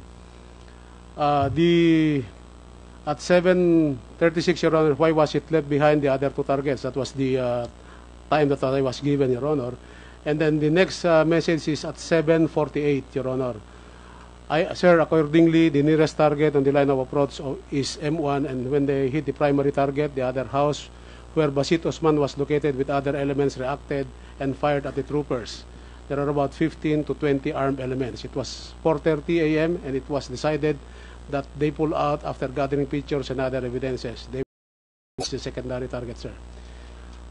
So the next message was at 7:59, Your Honors, by His Excellency. If I remember correctly, 160 sub-troopers were directly involved in this operation, plus provisions from other PNP and AFP units to assist. The terrain is flat and clear as opposed to upland, forested, or jungle terrain. Why could they not contain, aid, or overwhelm the 15 to 20 member opposing force? Are they still in contact with other two targets and not the opposing forces escape? Are we now back to square one? That is 7:59, Your Honor. And at 8:17, Your Honor, my response was, they are presently in contact with the reinforcing elements from BIFF. The containment forces are the ones in contact right now. They are supported by mechanized and artillery support, sir. That was at 8:17. And at 8:18, I sent another text message. The local target, Basit, and his group were the first group that were engaged by the main effort group. At 8:41, Your Honor. Excuse me, General Purisima. What time was that? 8:18, Your Honor. 8:18, okay. At 8:41, Your Honor, His Excellency sent me a text message again. Review your earlier and latest text. They differ as to which was engaged first. At 8:45, Your Honor, I sent this SMS. I mean, sir, the first target was M1, where they were able to neutralize first. The group of Basit retaliated, which was 100 meters away. That was at 8:45 in the morning, Your Honor. Okay, thank you very much, General Purisima.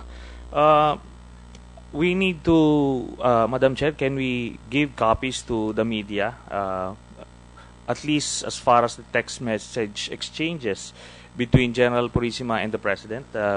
Because right now, a lot of malicious reports are coming out that they are projecting that the President knew about this situation, the dire situation of the 55th Company, as early as 5 a.m. and he didn't do anything about it. Now, based on the information we got this morning, that picture apparently was not true because the President didn't get the entire picture, as for the simple reason that even the commanders, senior commanders themselves, did not have the true picture, and apparently only General Napeñas and later on some tactical commanders are aware fully of the situation on the ground, Madam Chair. That's noted, Senator Trillanes. So I don't see any reason why we shouldn't provide the media copies of that. It's been discussed in our public hearing. So I instruct the committee secretariat to please make several photocopies for a release. Okay, thank you, Madam Chair. So, just to reiterate, yung mga commanders, yung mga nakausap ni President Aquino during the morning of the 25th, hindi rin entire yung picture na napapaligiran yung mga SAF troopers ng mga hostile elements at kailangan na ng tulong. Is that accurate, Secretary Gasmin? Hindi ho, ako po, hindi ko nakausap si Presidente tungkol dito sa Mamasapano incident because I was concentrating on the breakout of the Abu Sayyaf in the city jail, which is connected to the bombing of the car bomb in Zamboanga City. Okay, thank you. Well, yun lang kasi, no? Kasi kaya marami nagagalit kay Presidente Aquino dahil nga daw alam niya na ganun yung sitwasyon pero wala siyang ginawa. Ngayon tatanungin kita, Secretary Gasmin, sir. In your experience as a military commander, spanning from the time pa ni President Marcos and even kay President Cory, yung bang presidente nagbibigay ng tactical commands like, sige, kanyunin nyo na or gamitan nyo ng Air Force or kung ano man? Maraming salamat po, Your Honor, for that question. Kasi naipakita kanina ng AFP yung chain of command. Yung operational, yung strategic, at saka yung tactical. Yes. Ang presidente, nagbibigay ng general guidance, strategic. Ngayon, yung paano huhulihin, saan huhulihin, trabaho ng tactical commander yon. Okay. So, at least maliwanag yon. Kasi marami nag-expect. Alam niyo yung mga kababayan natin, syempre hindi naman naiintindihan itong mga ganitong sistema. Kaya very helpful yung presentation ni General Katapang na marami sila nag-expect na, alam mo na, ba't di mo inutos yung nabagsakan ng kanyon? So, at least dito, nakikita natin, hindi ganun yon. Ang presidente, binibigyan lang siya ng update kung ano yung picture, pero iniiwanan niya yung mga senior commanders niya to give the proper advice doon sa ground commanders kung kailangan. Pero, left, ang pinakang ideal situation is the operational commanders and the tactical commanders are left unto themselves to deal with the situations kasi ang presumption dito is they are competent enough to handle the crisis that is in front of them. Yung presidente, hindi pwedeng lahat ng operations sa Luzon, Visayas, Mindanao ay siya ang magiging tactical decision maker. Hindi po ganun yon. At at least naliwanag natin yun, Secretary Gatsmin. Then, pupunta tayo dito sa paggamit ng artillery, General Pangilinan. Bakit sabi ni General Guerrero hindi nag-hold back ang operational commander ng paggamit ng resources? Ay, i-clarify ko na. General Guerrero, sir, kasama niyo si Presidente Aquino, nagsabi ba siya na mag-hold back kayo ng assets ng inyong command? Madam Chair, Your Honor, hindi po. Wala pong ganong instruction sa akin, Your Honor. And in fact, sinabi nyo, based doon sa text message nyo, na gamitin lahat ng resources. Is that true? Yes, I informed the President that we made available yung nasa ground na hawak ng tactical commander, which is mechanized infantry and artillery. Yung po yung available, Okay. Your Honor. So, General Pangilinan, the resources were made available to you. Ano ang considerations mo doon sa artillery fire? Your Honor, Madam Chair, in firing or in the utilization of artillery, three things are to be considered and are of equal importance. Una po ay ang hitting the target or hitting the enemy. Second po ay kailangang hindi natin matamaan or avoidance of hitting our own troops or tinatawag po nating friendly fires. Pangatlo po ay avoidance of hitting civilians or inflicting collateral damage. At yan pong tatlo na yan are of equal importance. And in order for us to attain that objective, kinakailangan po natin itong mga bagay na ito. Una po, kailangan alam natin ang disposition and location, exact location of all the forces operating on the ground. Second po, kailangan malaman natin where are the enemy. Pangatlo po ay kailangan nating malaman the area of operations because we want to know where are they operating, ano po ang operational environment, lalong-lalo na po na dapat nating malaman if there are civilian or communities in the area of operations. At pangatlo po, pang-apat po, kinakailangan meron pong a forward observer who will direct the fires. At ang panlima po na isa sa pinaka-importante ay kailangan magkaroon po ng komunikasyon doon sa ground at doon po sa ating tinatawag na firing battery or fire direction center at saka sa command post po na kung saan yun ang nagdi-decide kung kailan ipuputok ang artillery. And during that time, nung sila po ay nagre-request ng artillery in the morning, those factors are all absent, Your Honor. So, even during the coordination directly of General Talino with the mechanized brigade, wala po yung ganong impormasyon, General Pangilinan, sir? Wala po, Your Honor. Negative po, Your Honor. Meron kayo ditong statement na walang forward observer. Para lang sa kaalaman ng mga ng lahat, ito bang forward observer, kahit sino na lang pwede ba ang mag-act as forward observer? Usually po, ang ating forward observer ay may training po dapat. May training po dapat dahil kailangan may kaalaman siya na makita kung saan bumabagsak or yung impact ng ating bala, at kailangan alam niya rin kung paano mag-adjust ng fire. Yan po ang mga katangian ng ating pong forward observer. Unang-una, dapat siyang marunong bumasa ng mapa, marunong siyang gumamit ng kanyang compass para ma-direct niya ang ating pong fire direction center kung paano kukumputin at saan ibabagsak po yung bala na manggagaling po sa ating artillery. Your Honor. Okay. Again, dadagdagan ko lang yung sinabi ni General Pangilinan kasi importante yung forward observer kasi once sabi na siya na fire for effect, ito na yung sunod-sunod na napagputok ng kanyon, at tatandaan natin, itong mga bala ng kanyon na ito ay dinideliver ng lowest bidder. Na kahit ilang gramo lang ang mabawas doon sa charge, makakaapekto doon sa kung saan babagsak yung mga kanyon. At ang base sa impormasyon ay 30 meters lang ang diferensya, ang distance from the SAF na 55th and yung mga MILF tsaka BIFF na kalaban.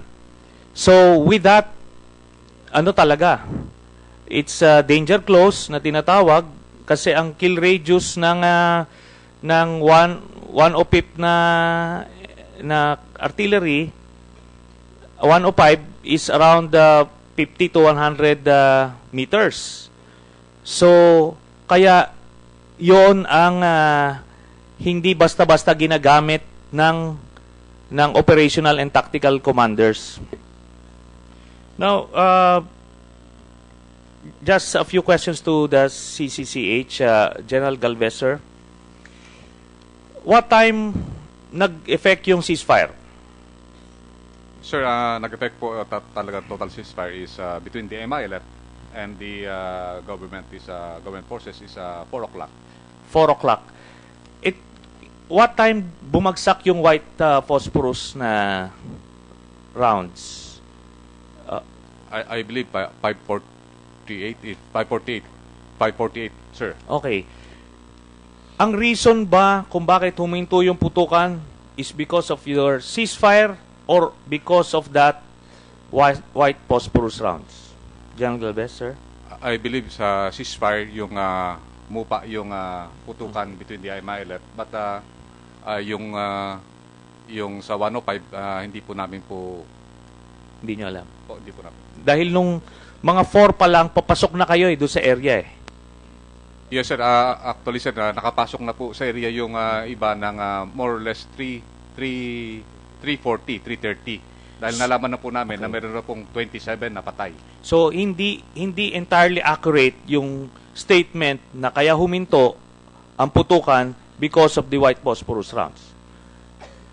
I believe so, sir, kasi meron pang sporadic firings until 7 o'clock po, sir. Okay. Then, ito lang. Last question. Kung hindi ba kayo pumasok, kung hindi nag-ceasefire, kung hindi pumasok yung CCCH and yung ADJAG, ano ang nangyari? Can you tell us, General Galvez, sir? Sir, I think there is strong indications na baka pati yung 27 na PNP, sir, na yun, baka makuyog po yun, sir. Based on our experience sa Pintakasi, hindi po titigilan po yan para hanggang hindi maubos. So, ang sinasabi nyo, yung CCCH, in a way, nakatulong sa pag-save ng Army at ng SAF doon sa 84th company. Yes, sir. Kasi ang natin, sir, kung tutusin natin, sir, ang armed group doon sa area na yun, sir, is more or less 1,000. Kung hindi po natin na-ceasefire po yun, yung 28 po na remaining na 27 na remaining na PNP, madali po yung makuyog po, sir. Okay. Thank you very much, General Galvez. That's all, Your Honor. Just on General Chair. Galvez while he is around, did General Purisima ever inform you of this operation? Sir, I'm very unfortunate po, sir, na wala pong PNP na tumawag po sa akin. So when did the first time did you know about this operation? I know this operation 638.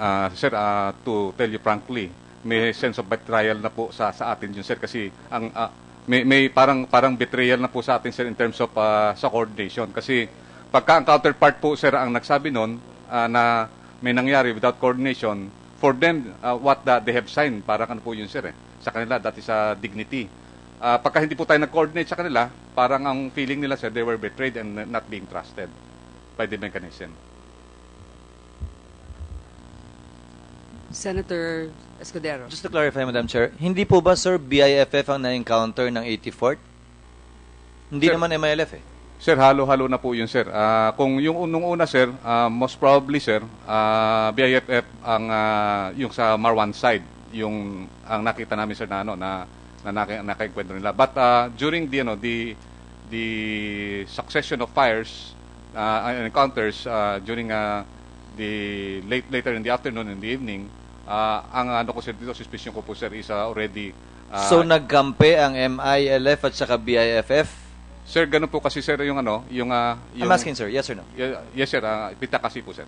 So nagkampi nga sila? Yes, sir, pita kasi, sir. Senator Gingona, it's your turn for your questions. Thank you, Madam Chair. Before I ask a question, just an administrative matter, Madam Chair. General Napeñas, last hearing I asked that you submit, and you said you would submit a coordination matrix of the operations. I have checked with the COMSEC and there has been no submission, sir. I did submit during the executive session, Your Honor. I did submit. In fact, during the executive session. Is that the same?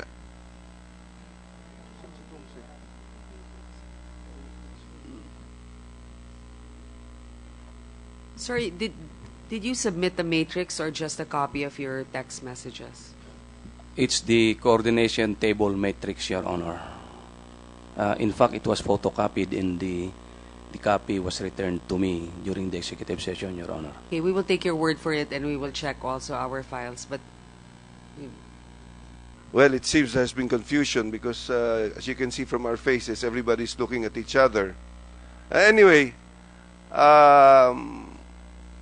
maybe the COMSEC can shed light.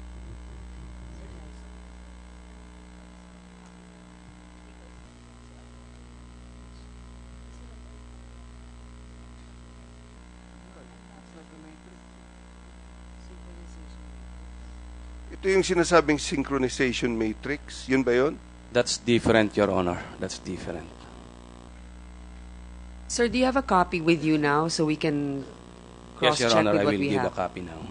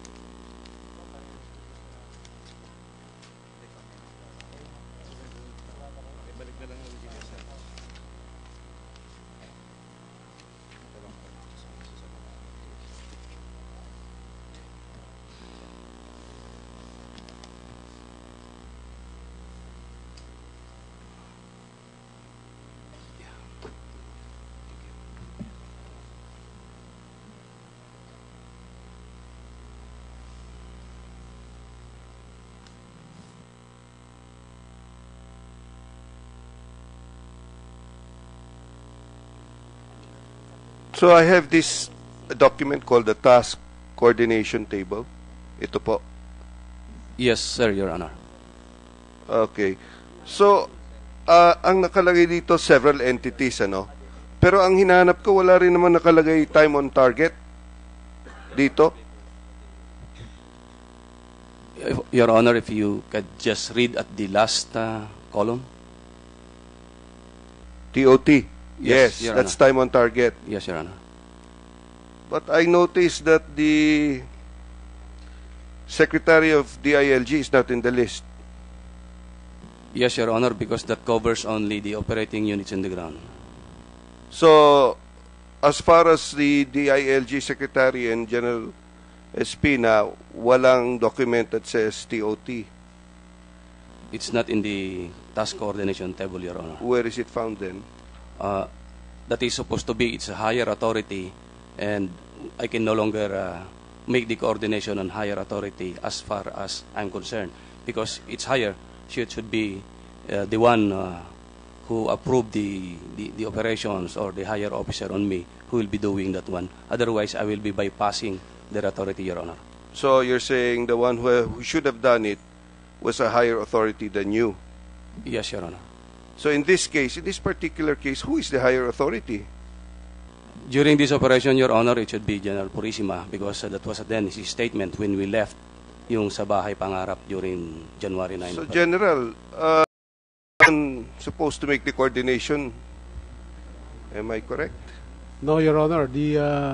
What I volunteered to do was to inform, not to coordinate. Okay, we have a situation now where General Napeña says it should be you, and now you're the one saying that it's not you. Am I correct? Is that what you're saying?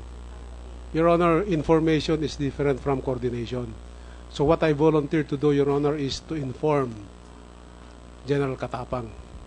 No, I'm not talking about General Katapang. I'm talking about time-on-target coordination with the Secretary of the local governments and the PNP chief. That is also included, Your Honor. Yes, but General Napeñas is saying it's your responsibility to do the coordination. You just heard him. Your Honor, if you will remember, I am suspended during those times, Your Honor.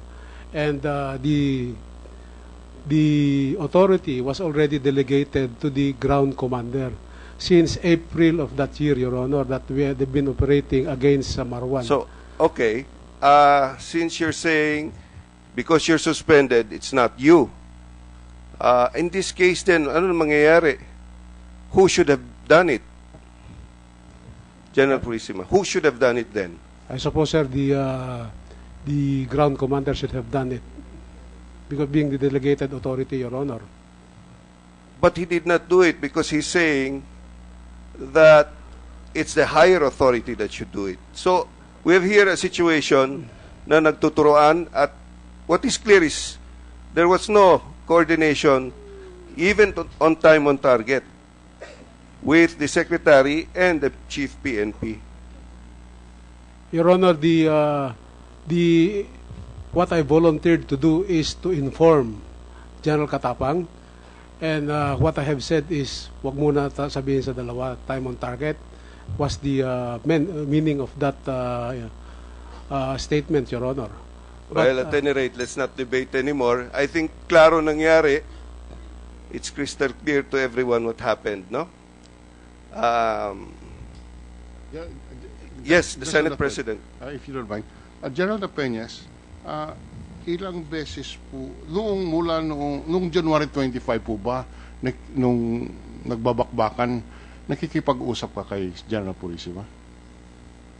We have exchanges of text messages, Your Honor, then may mga pag-uusap din kami by phone. May pag-uusap kayo by phone? As far as I can remember, pero most of the time, Your Honor, is done through exchanges of text messages. At doon, binibigyan ka niya ng advice?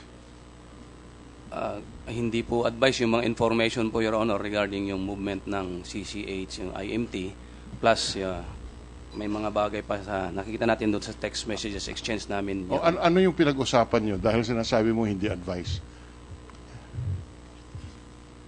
Meron siyang ipino-forward na text messages sa akin. Hindi yung usapan nyo, hindi yung text. Yung tungkol po doon sa, Your Honor, yung sa umagang-umaga pa lang na nasabihan ko na si General Espina, baka magulat ka. Yung tungkol sa pag... Ano ang sagot ni General Purisima? Yes, sir.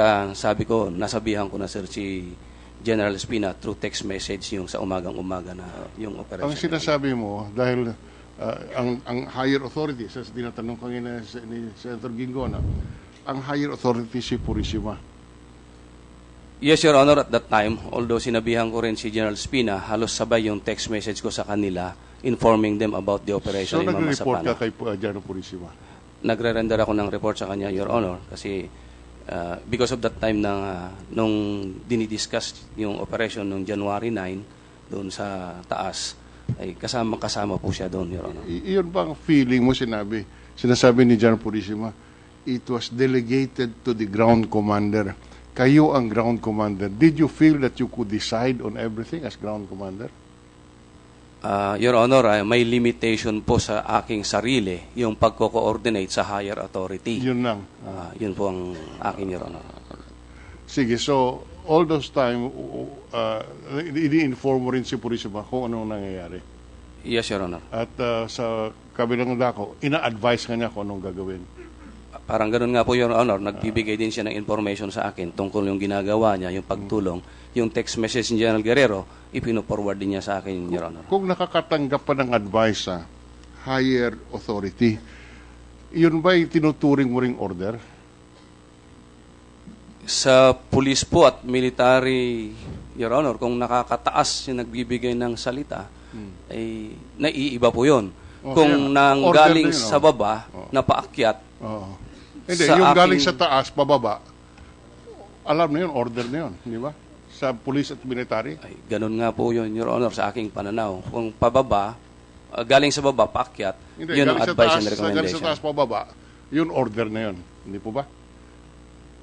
Ganun na nga yun, Your Honor, siguro. Thank you, Senator Dulon. Senator Gingona, you may proceed, sir. Yes, okay. To move on another matter. Secretary De Lima, ma'am, good morning. Good morning, Your Honor. Am I correct that you have advanced the idea that the PNP, being a civilian organization, is not subject to the concept of chain of command? My view, Your Honor, is that the term chain of command in its strictest terms, in its strictest sense, is of military construct.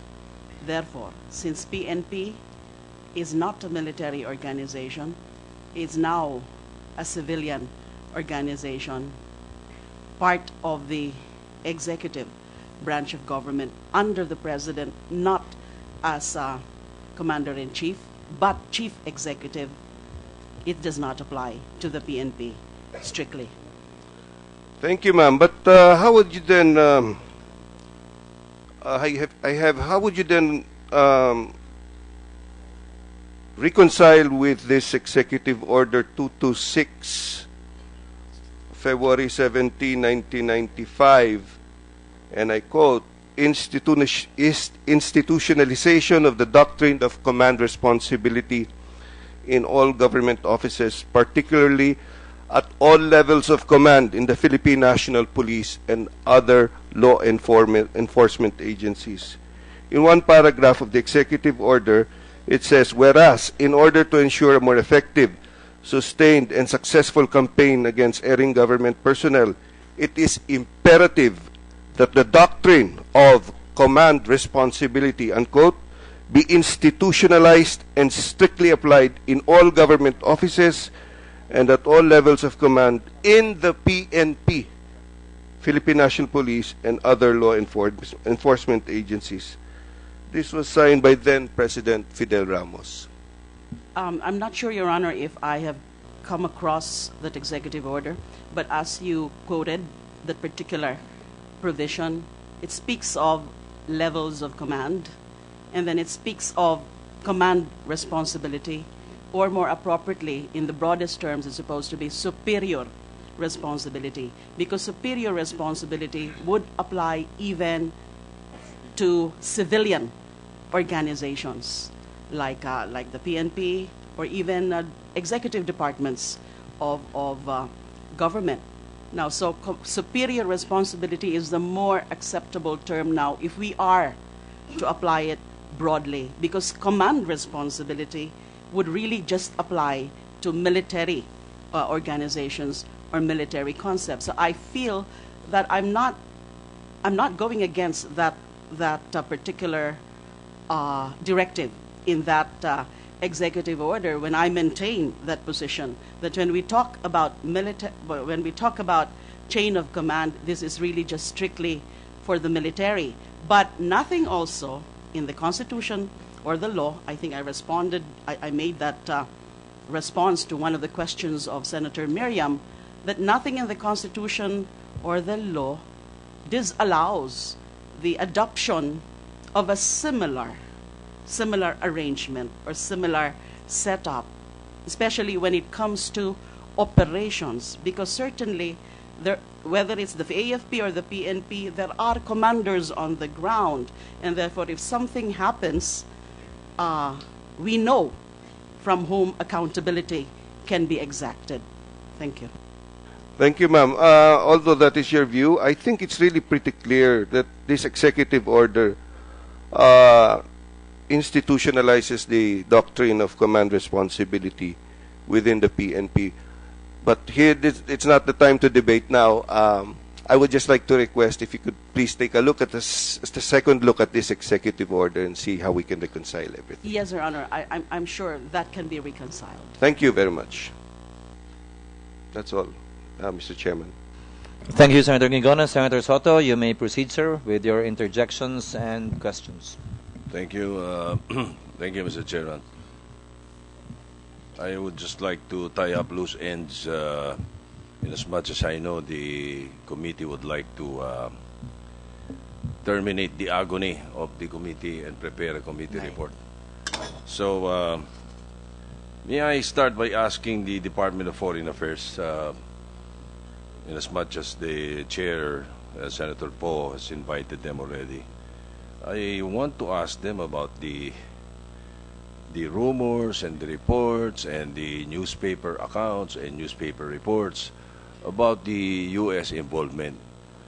My question is, so what? Bawal po ba yun?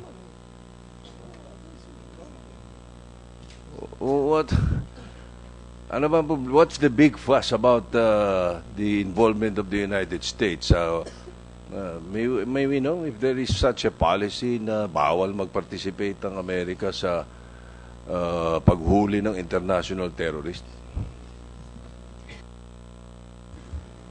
Thank you, Mr. Chairman. Honorable members of the Senate.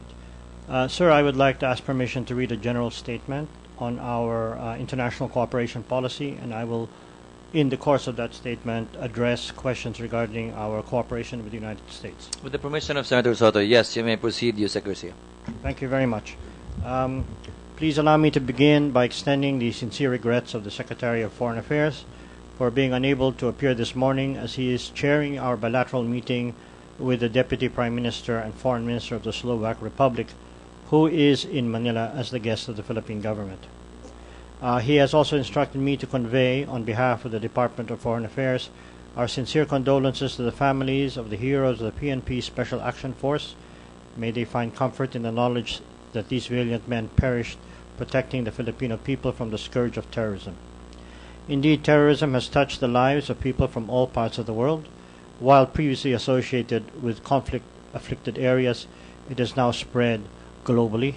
We in the Philippines have not been spared. The fight against terrorism as such must be a cooperative effort among all responsible nations. We are therefore engaging other nations in addressing this threat to the security of our peoples. In the United Nations, the Philippines has supported UN Security Council resolutions 1269, 1368, and 1373, which call on all states to cooperate through bilateral and multilateral agreements and arrangements to prevent and suppress terrorist acts, protect their nationals and other persons against terrorist attacks, and bring to justice the perpetrators of such acts. In ASEAN, we adopted the ASEAN Convention on Counterterrorism during the Philippine chairmanship in 2007. In addition, counterterrorism is a major agenda item on other important regional mechanisms such as the ARF, the EAS, the ADMM, and the ADMM+. This year, the Philippines assumed the chairmanship of APEC, as well as the APEC Counterterrorism Working Group. Furthermore, the Philippines has developed bilateral agreements and cooperation in transnational crime, counterterrorism, law enforcement, and mutual legal assistance which together enhance our framework for international counterterrorism cooperation. For example, we have agreements with New Zealand, China, and Thailand. Our PNP has an MOU with the NYPD and with the Australian Federal Police. All of this serves as a framework for our international cooperation to counter, prevent, and suppress terrorism, and to enhance the role of our region in the global strategy on counterterrorism. May I add at this juncture that counterterrorism is also a major agenda item in many of our bilateral discussions, such as that will be forthcoming with the President of France. We have been closely engaged with the U.S. to strengthen our domestic counter-terror capabilities. In 2002, because of the presence of Islamist terrorist networks, the Philippines was declared as a frontline state in the global war on terrorism. In 2003, the United States designated the Philippines as a major non-NATO ally. This designation opened the doors for increased U.S. assistance in our fight against terrorism, including eligibility for joint counterterrorism projects, as well as the purchase of excess defense articles. Within the ASEAN-U.S. framework, there is also the 2002 Joint ASEAN-U.S. Joint Declaration for Cooperation to Combat International Terrorism and the 2006 Joint Vision Statement of the ASEAN-U.S. Enhanced Partnership. All counterterrorism exercises undertaken within Philippine territory require Philippine consent and approval through the Philippine-U.S. Security Engagement Board. The SEB was established to provide a mechanism for liaison and consultation on non-traditional security concerns including terrorism, transnational crimes, maritime security and safety, natural and man-made disasters. These activities are undertaken under the ambit of the Visiting Forces Agreement, or VFA, and the legality of these activities have been upheld by the Supreme Court in the 2002 case of Lim versus Executive Secretary. The Philippines has been working with the U.S. in military intelligence training, intelligence operations, casualty evacuation and care, and humanitarian and development assistance. These cooperative activities with their bilateral and regional partners have helped to significantly reduce, for example, the size of the Abu Sayyaf group in the Philippines. On the alleged American participation operations at Mamasapano, we respectfully defer to our colleagues for operational details. However, in our own discussions with the United States authorities, we have ascertained from our own discussions that the plan and the execution of the operation were 100% Filipino. The aforementioned Security Engagement Board that I earlier alluded to provides the framework for cooperation on non-traditional security issues, including counterterrorism. Every year, the Mutual Defense Board and the Security Engagement Board meet to agree on a set of joint activities under the legal framework of the MDT and VFA. Philippine security agencies such as the PNP and the Philippine Coast Guard have benefited from activities like training, intelligence, exchange, and so forth. The U.S. Office of Anti-Terrorism Assistance administers the Anti-Terrorism Assistance Program. The ATA program trains civilian security and law enforcement personnel from friendly governments in police procedures that deal with terrorism. The U.S. works with the host country's government and a team from that country's U.S. mission to develop the most effective means of training for bomb detection, crime scene investigation, airport and building security, maritime protections, and VIP protection. Cooperation with the ATA also seeks to build capacities, including in responding to and resolving terrorist incidents. The only constitutionally restricted activity in our cooperation with the U.S. under our existing agreements is that they may not and have not, in the case of Mamasapano either, engage in combat operations. Therefore, if it's just participation, monitoring, planning, there is nothing wrong. Sir, it is... Oh, no, not planning. Operations and planning. That is nothing. There's nothing wrong with that, sir. It's within the ambit of our bilateral agreement. It does not violate the Constitution. Monitoring, there's nothing wrong. If that leads to exchange of information for intelligence purposes. Why are we keeping it, well, it sounds like we're keeping it like a secret. Wala namang diferensya po pala, wala namang masama. So why are some sectors making an issue out of it? What do you think, Yusek Garcia? Sir, I'm not able to speculate. I will say, however, this is an open session. I have described what the prescribed activities can be. Beyond this, these are operational details which the DFA does not work on. May I, sir, reiterate, under the SEB, the traditional non-security concerns, including transnational crimes, the U.S. and the Philippines work together to enhance Philippine Security Force core competency for information operations and enhance AFP, PNP capability in support of national counterterrorism, including intelligence, surveillance, and reconnaissance. So, sir, everything that has taken place within the ambit of our existing agreements, sir. I can only surmise that any comments that are coming from elsewhere are not properly informed. All right, thank you. Bottom line, we have a mutual defense treaty, we have other agreements, and we are in partnership as far as the anti-terrorism or counter-terrorism is concerned, right? Yes, sir, that is accurate. All right, thank you. Thank now, you, sir. let me move on, Madam Chair, to the DILG Secretary, the ND Secretary, the Chief of the Philippine National Police. During the last hearing, I just want to clarify this. You said, more or less, the three of you were saying that you did not think that the encounter was that huge or that big. Kaya you did not need to discuss it with the President during the time that you were with them from 7 o'clock in the morning, from the flight up to Zamboanga until in the afternoon.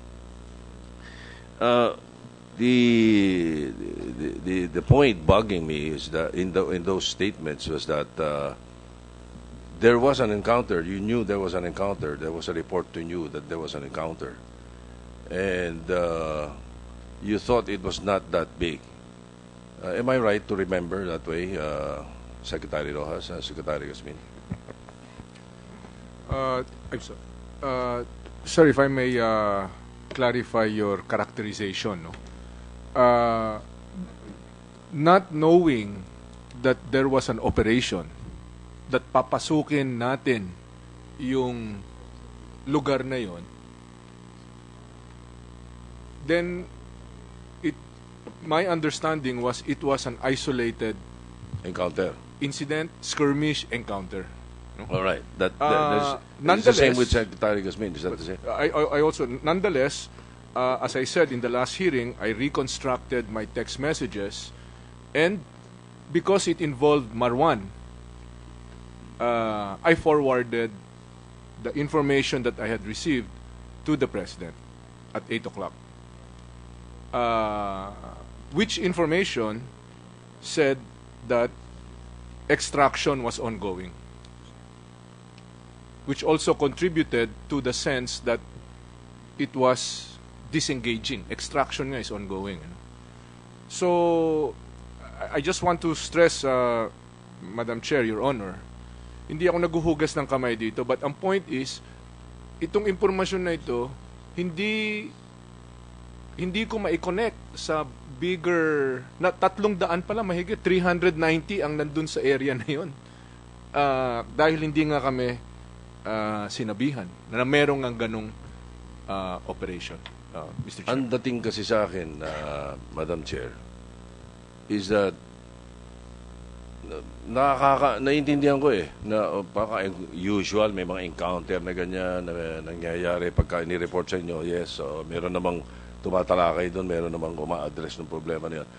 But my point is that there was a ceasefire. Hindi po ba?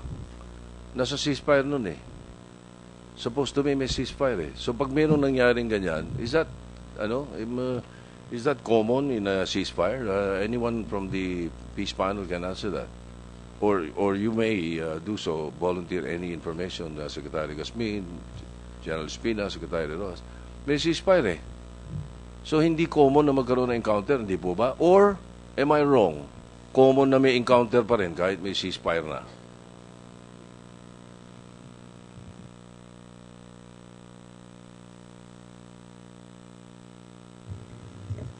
Your Honor, the last breakdown of the ceasefire was in Albarca in 2011.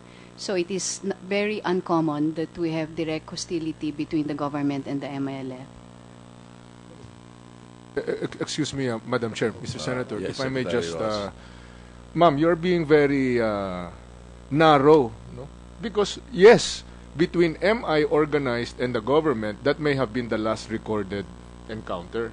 But in that area, between BI, meaning non-participants in the ceasefire, there are, so please clarify that. No? Sinasabi lang po ninyo is, since 2011, between MI organized and the government. But there are PAGs, there's BIFF in that area na nagkakaroon ng putukan in the interim. Yes, Secretary, because we do not have a ceasefire with the other groups. All right. May I ask that the Secretariat forward this exchange between the three of us to the Committee on Peace and Unification during the hearings of the BBL? I think this would greatly help us there. All right. Let me now, just for clarification also, ask the Chief of Staff of the Armed Forces about your table of organization na prinisinta nyo sa amin kanina rito. On page 4, nandun yung TO ninyo.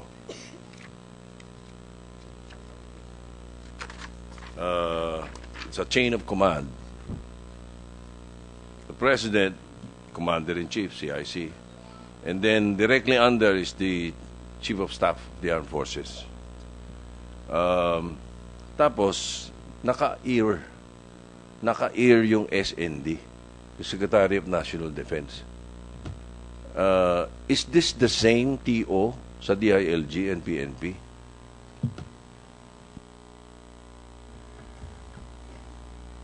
Sir, by this description is the chain of command in the armed forces, as I understand it. No, the DILG and the PNP, being a civilian organization, follows the rules of the civilian side of government, where in this instance both Secretary Gasmin for the AFP and I for the DILG/PNP are the alter egos of the President, Madam Chair, Your Honor. Precisely, Madam President, they represent the President eh. So bakit sila naka-ear sa ano? They are not directly in the office of the President itself. But ganun ang sitwasyon. No? Again, it's a question that I'm sure will aid us in our legislation because hindi po ba? Naka-ear lang kayo eh. Kung tama itong prinisinta sa atin, ano? And then also on page 12, General Katapang, levels of planning coordination. President, diretso na agad, GHQ, strategic, NHQ, PNP. Nothing here is SND or SILG. Ganito po ba talaga? Madam Chair, Your Honor, you see the President occupies two hats. He is the President as a civilian authority and also is the Commander-in-Chief of all the armed forces. In this particular case, this is a military chain of command. And therefore, the Secretary of National Defense is not a military man. He is an alter ego of the President. He advises and he can give orders to us simply because he was directed by the President. On the next chart, there's levels of planning coordination. You'll see that, again, by virtue of Section 18, Article 7, Executive Department of the Constitution, the President is the Commander-in-Chief of all the armed forces or armed services. I mean to say it includes the PNP. Although the PNP have a different setup wherein the NAPOLCOM chair is also the SILG. But the same manner, we believe that the PNP is organized, its line of command is almost just like the armed forces of the Philippines, Your Honor.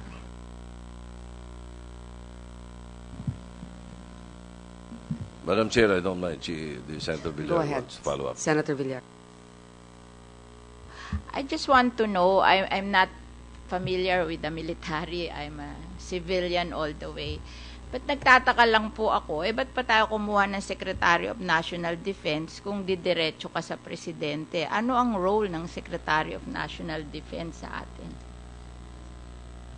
Ibig sabihin, parang tinitingnan ko dito sa level of chain of command mo, parang walang role ang Secretary of National Defense. Wala siyang alam, wala siyang say, ganon.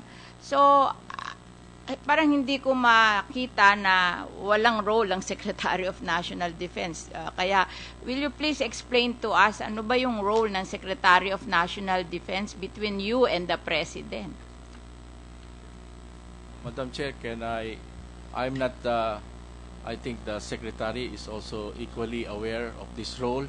But what I know is the Secretary of National Defense is the alter ego of the President, and therefore, if there are things that he needs to take up with the armed forces, he can delegate these things to the Secretary of National Defense. May role lang ang Secretary of National Defense pag dinelegatean siya ng President. Ganun ba? In the established under the Constitution, under the Administrative Code of 1987, the Secretary of National Defense has a specific function in order to expedite and ensure that the armed forces of the Philippines does perform its mission. Kasi ang impression namin, siya ang head ng defense. So, parang hindi namin ma-imagine na everything will come from the President, tapos wala siyang alam unless delegated by the President to do this. Ang impression ko is he's in charge of the whole defense of the Philippines. So nagugulat ako na parang ang nag-uusap ikaw at Presidente, parang wala siyang role. Kaya siguro tama ang sabi ni Senator Soto and that we should study this and find out if this is really the meaning of the chain of command, because we're not aware that this is like this. Thank you very much. Thank you. Madam Chair, I have two more questions, but I was given a sign that my time is ended. I don't know if I consumed 5 minutes already, but nevertheless, let me just make a manifestation, Madam Chair, and I will put forth my other questions in the next round. Let me just make this statement, because again, this is another piece of legislation that we should look into. And now, let me, well, as I said, just a manifestation. Madam Chair, after 9/11, the United States created the Department of Homeland Security as a response. After Mamasapano, I am reminded of a long-time proposal of two old friends of mine. I'll just call them by their nicknames, Danding and Ramon. I'm reminded by their proposal because after hearing the issues at hand, I am now more convinced that we need a unified armed forces and police command under the Department of Defense and Security. Yung DILG, pwedeng Department of Local Government. We should look into this because the present command structure is divided and the result is Mamasapano. Thank you, Madam Chair. Thank you for that manifestation. In fact, the NICA, which is supposed to be a repository of intelligence, has not really been figuring prominently in the coordination in this particular incident.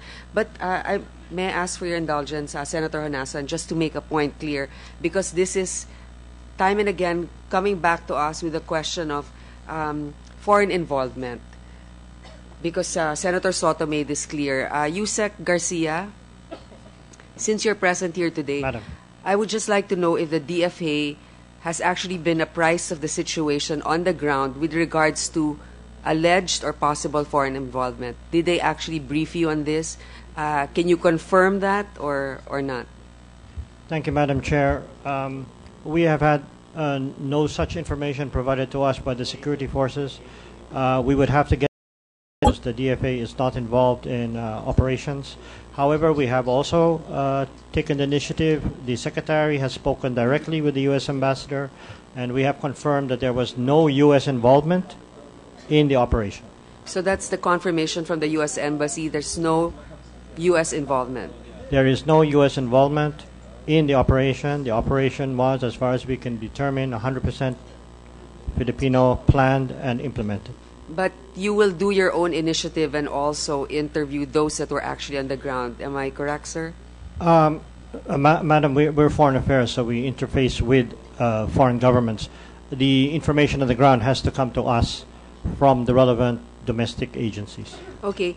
In case, if, for example, there indeed was, and you were just not aware of this, we have mechanisms, as mentioned, anti-terrorist groups, in cooperation with other countries to prevent this from happening, not only in their country, but in our country as well. Isn't there a mechanism wherein other anti-terrorist groups actually train our police officers also? Yes, ma'am. This includes the U.S. and Australia and others. So this does not intrude on, or this does not put in jeopardy our sovereignty as far as you know? Ma'am, these are trainings, and they do not impinge on our sovereignty at all. How about if they are providing intelligence and they actually take an active role in providing us that intelligence, like, for example, guiding our military or our police officers in the process? Madam, the sharing of intelligence is an approved activity under the MDB SEB. Okay, that's for the record. Now we have Senator Honasan. Madam Chair, with the indulgence of Senator Greg Okay. Honasan, just pursuant to the point of Senator Soto, can we also make a study of the Human Security Act? Because we have an Anti-Terrorism Council under the Anti-Security Act, and that was also a response to increased terrorist attacks post 9/11 world. So if we could also make that part of the study, Madam Chair. Noted, Senator Madam Angara. Chair. Secretary, please take note. Madam Chair, good afternoon. Just with the permission of Senator Honasan, just a manifestation on that point. Sir, isn't it true that not only is it legal and not only is it regular for our allies, not just the US, to share intel, dapat magalit pa tayo pag hindi sila nag-share ng intel. Because itong intel na to, especially kay Marwan, is for our safety. If he was here and he was plotting or training and they didn't tell us, we would be in trouble or putting our people in jeopardy. That's why you have sharing of intel. So as far as the US-Philippines cooperation and sharing of intel, not only is it legal, dapat talagang meron sharing. Is that an accurate statement? Yes, sir, Mr. Senator, that's absolutely accurate. Anything that expands our capacity to know what's going on and improves our horizon in terms of detecting security threats is in the national interest, and our cooperation with other countries for this purpose is important. Thank you. Thank you, Senator Nasan, Madam Chair. Thank you for making that manifestation, Senator Cayetano. Now we will go with Senator Honasan. Thank you, sir, for your patience. Thank you, Madam Chair. Madam Chair, actually yung sitwasyon ngayon is a derivative of the issues that Senator Villar, the Chair, Senator Angara, and Senator Cayetano have raised, which is precisely the policy issue and the implementation issue. But before I go to my questions, let me ask, based on the statements made by Secretary Garcia, and I address these questions to Secretary Garcia and to Secretary Gasmin. Yes or no lang ho, ano? And if the answer is yes, then can you furnish the committee, please, a copy of what you have? Are we conducting a performance audit of all our multilateral and bilateral arrangements with foreign countries to find out kung itong mga arrangement, Mutual Defense Treaty, Visiting Forces Agreement, benefit our country and the other parties? Secretary Garcia. Thank you. We do not have a formal review as such, but naturally the relationship is reviewed every time we meet, and we can share information on that with you, sir. Secretary Garcia, this is an ongoing review. Yes, ongoing. sir. It goes on. As we have a discussion with the foreign partner, we see where we want to improve, and we can move forward. And of course, it's based on a very clear definition of what constitutes our national interest. Yes, sir. And Okay. our positions are prepared interagency-wise. We put together all the different concerns. That is on the foreign policy side. Yes, sir. On the security side, by the way, foreign policy and security policy is a very porous policy environment, correct? Correct, sir. Okay. Hindi mo pwedeng ihiwalay. Let me go to Secretary Gasmin. Pareho ho ba? We have a regular assessment conducted by our office, the Strategic Assessment Office, Your Honor. So may material po tayo which you can furnish the committee with. Yes, Your Honor. Opo. Now let me go to page 12 of the briefing of General Katapang. Levels of planning coordination. Madam Chair, I refer to this because the policy issue before us is how the chain of command operated and responded to the situation. Because of its exercise of our oversight function and in aid of legislation, is it a problem with the law, with the implementation, or some other factors? Nakalagay dito, I address this to General Espina and General Katapang alternately. These levels of planning coordination define the chain of command as we know it. Nakalagay dito, President, Commander-in-Chief, and then Chief of Staff on the AFP side, OIC PNP on the PNP side, and then Western Mindanao Command, and then Director for Integrated Police Operations, and then on the AFP side, 6th ID, on the PNP side, Police Regional Office.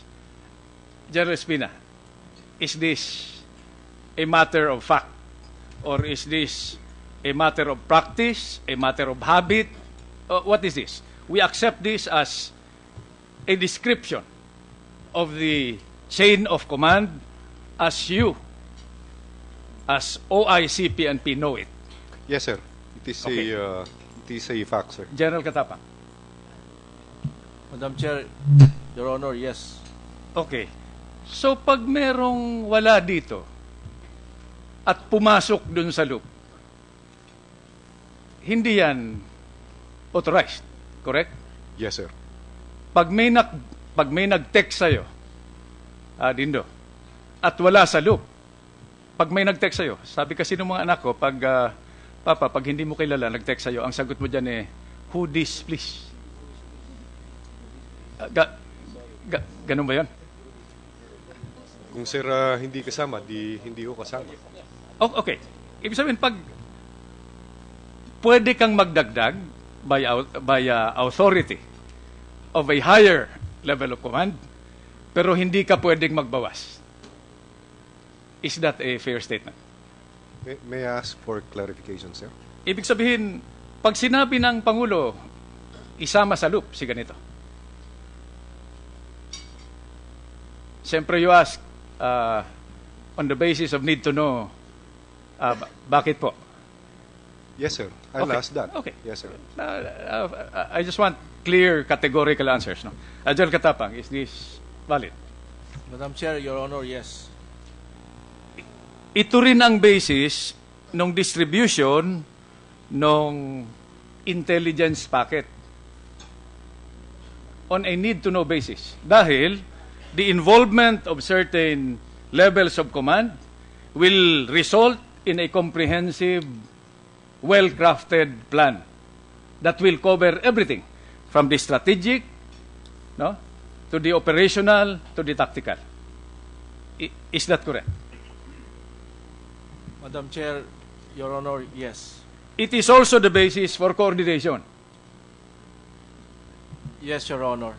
So, lahat ito nanggagaling, Madam Chair, dun sa intelligence packet, sa impormasyon na sineshare para ang resulta, magandang plano.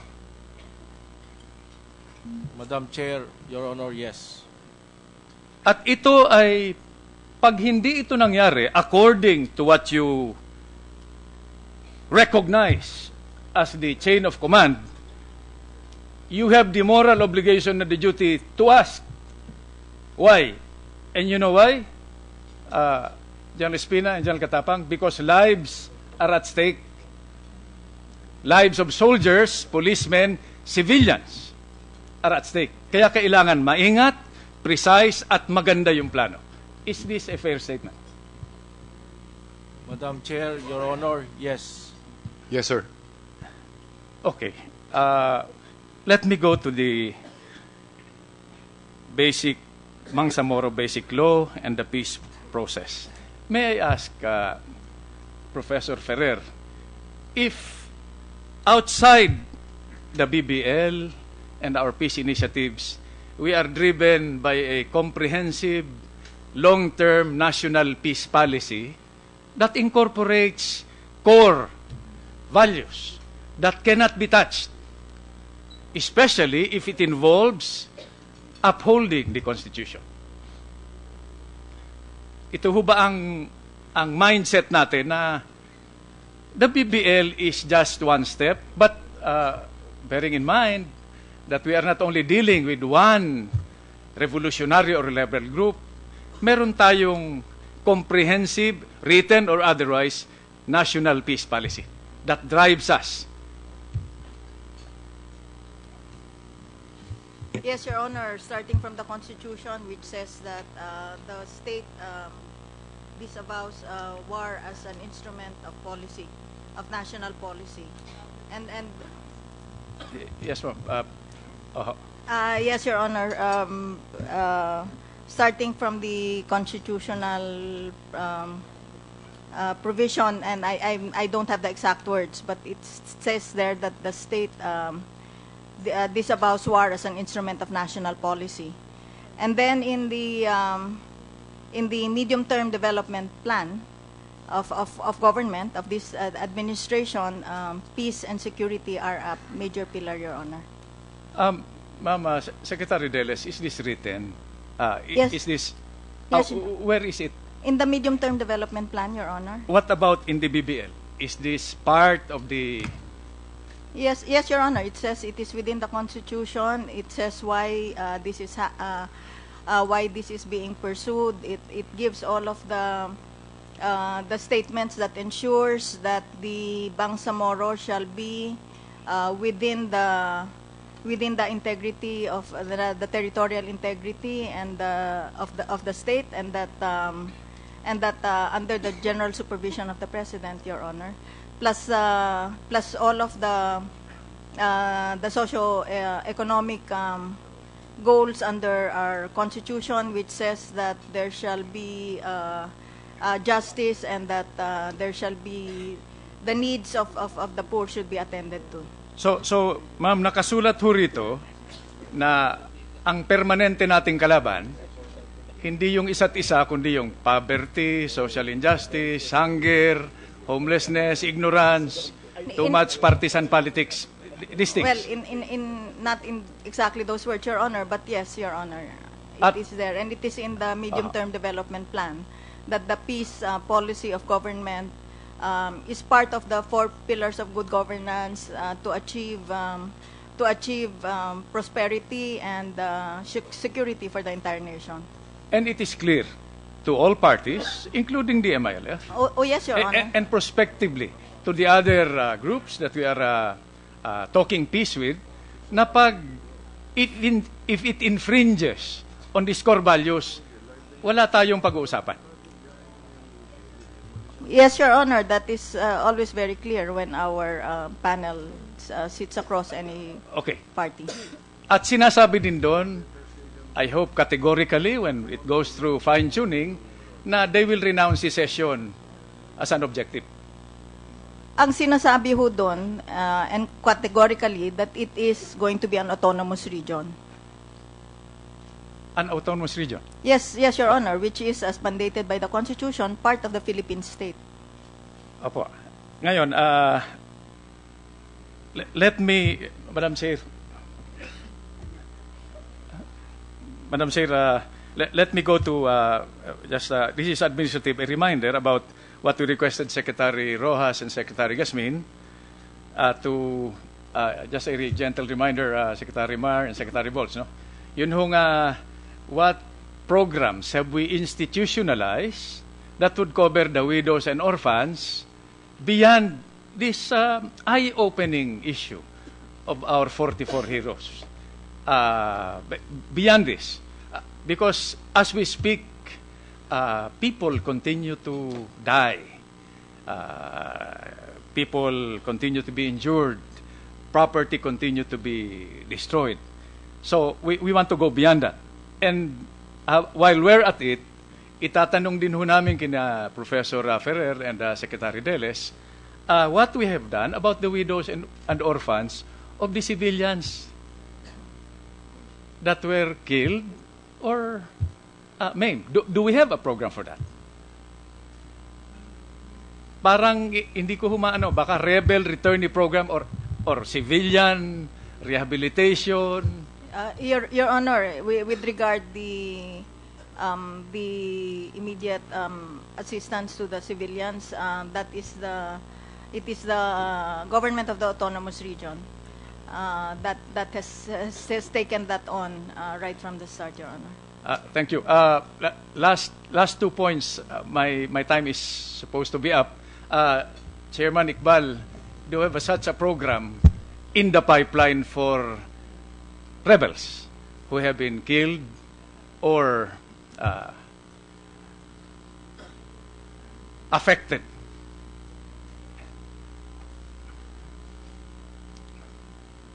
Yes, Your Honor. It's in the annex for normalization. Pakisumitin lang. Last point, Madam Chair, with your continued indulgence.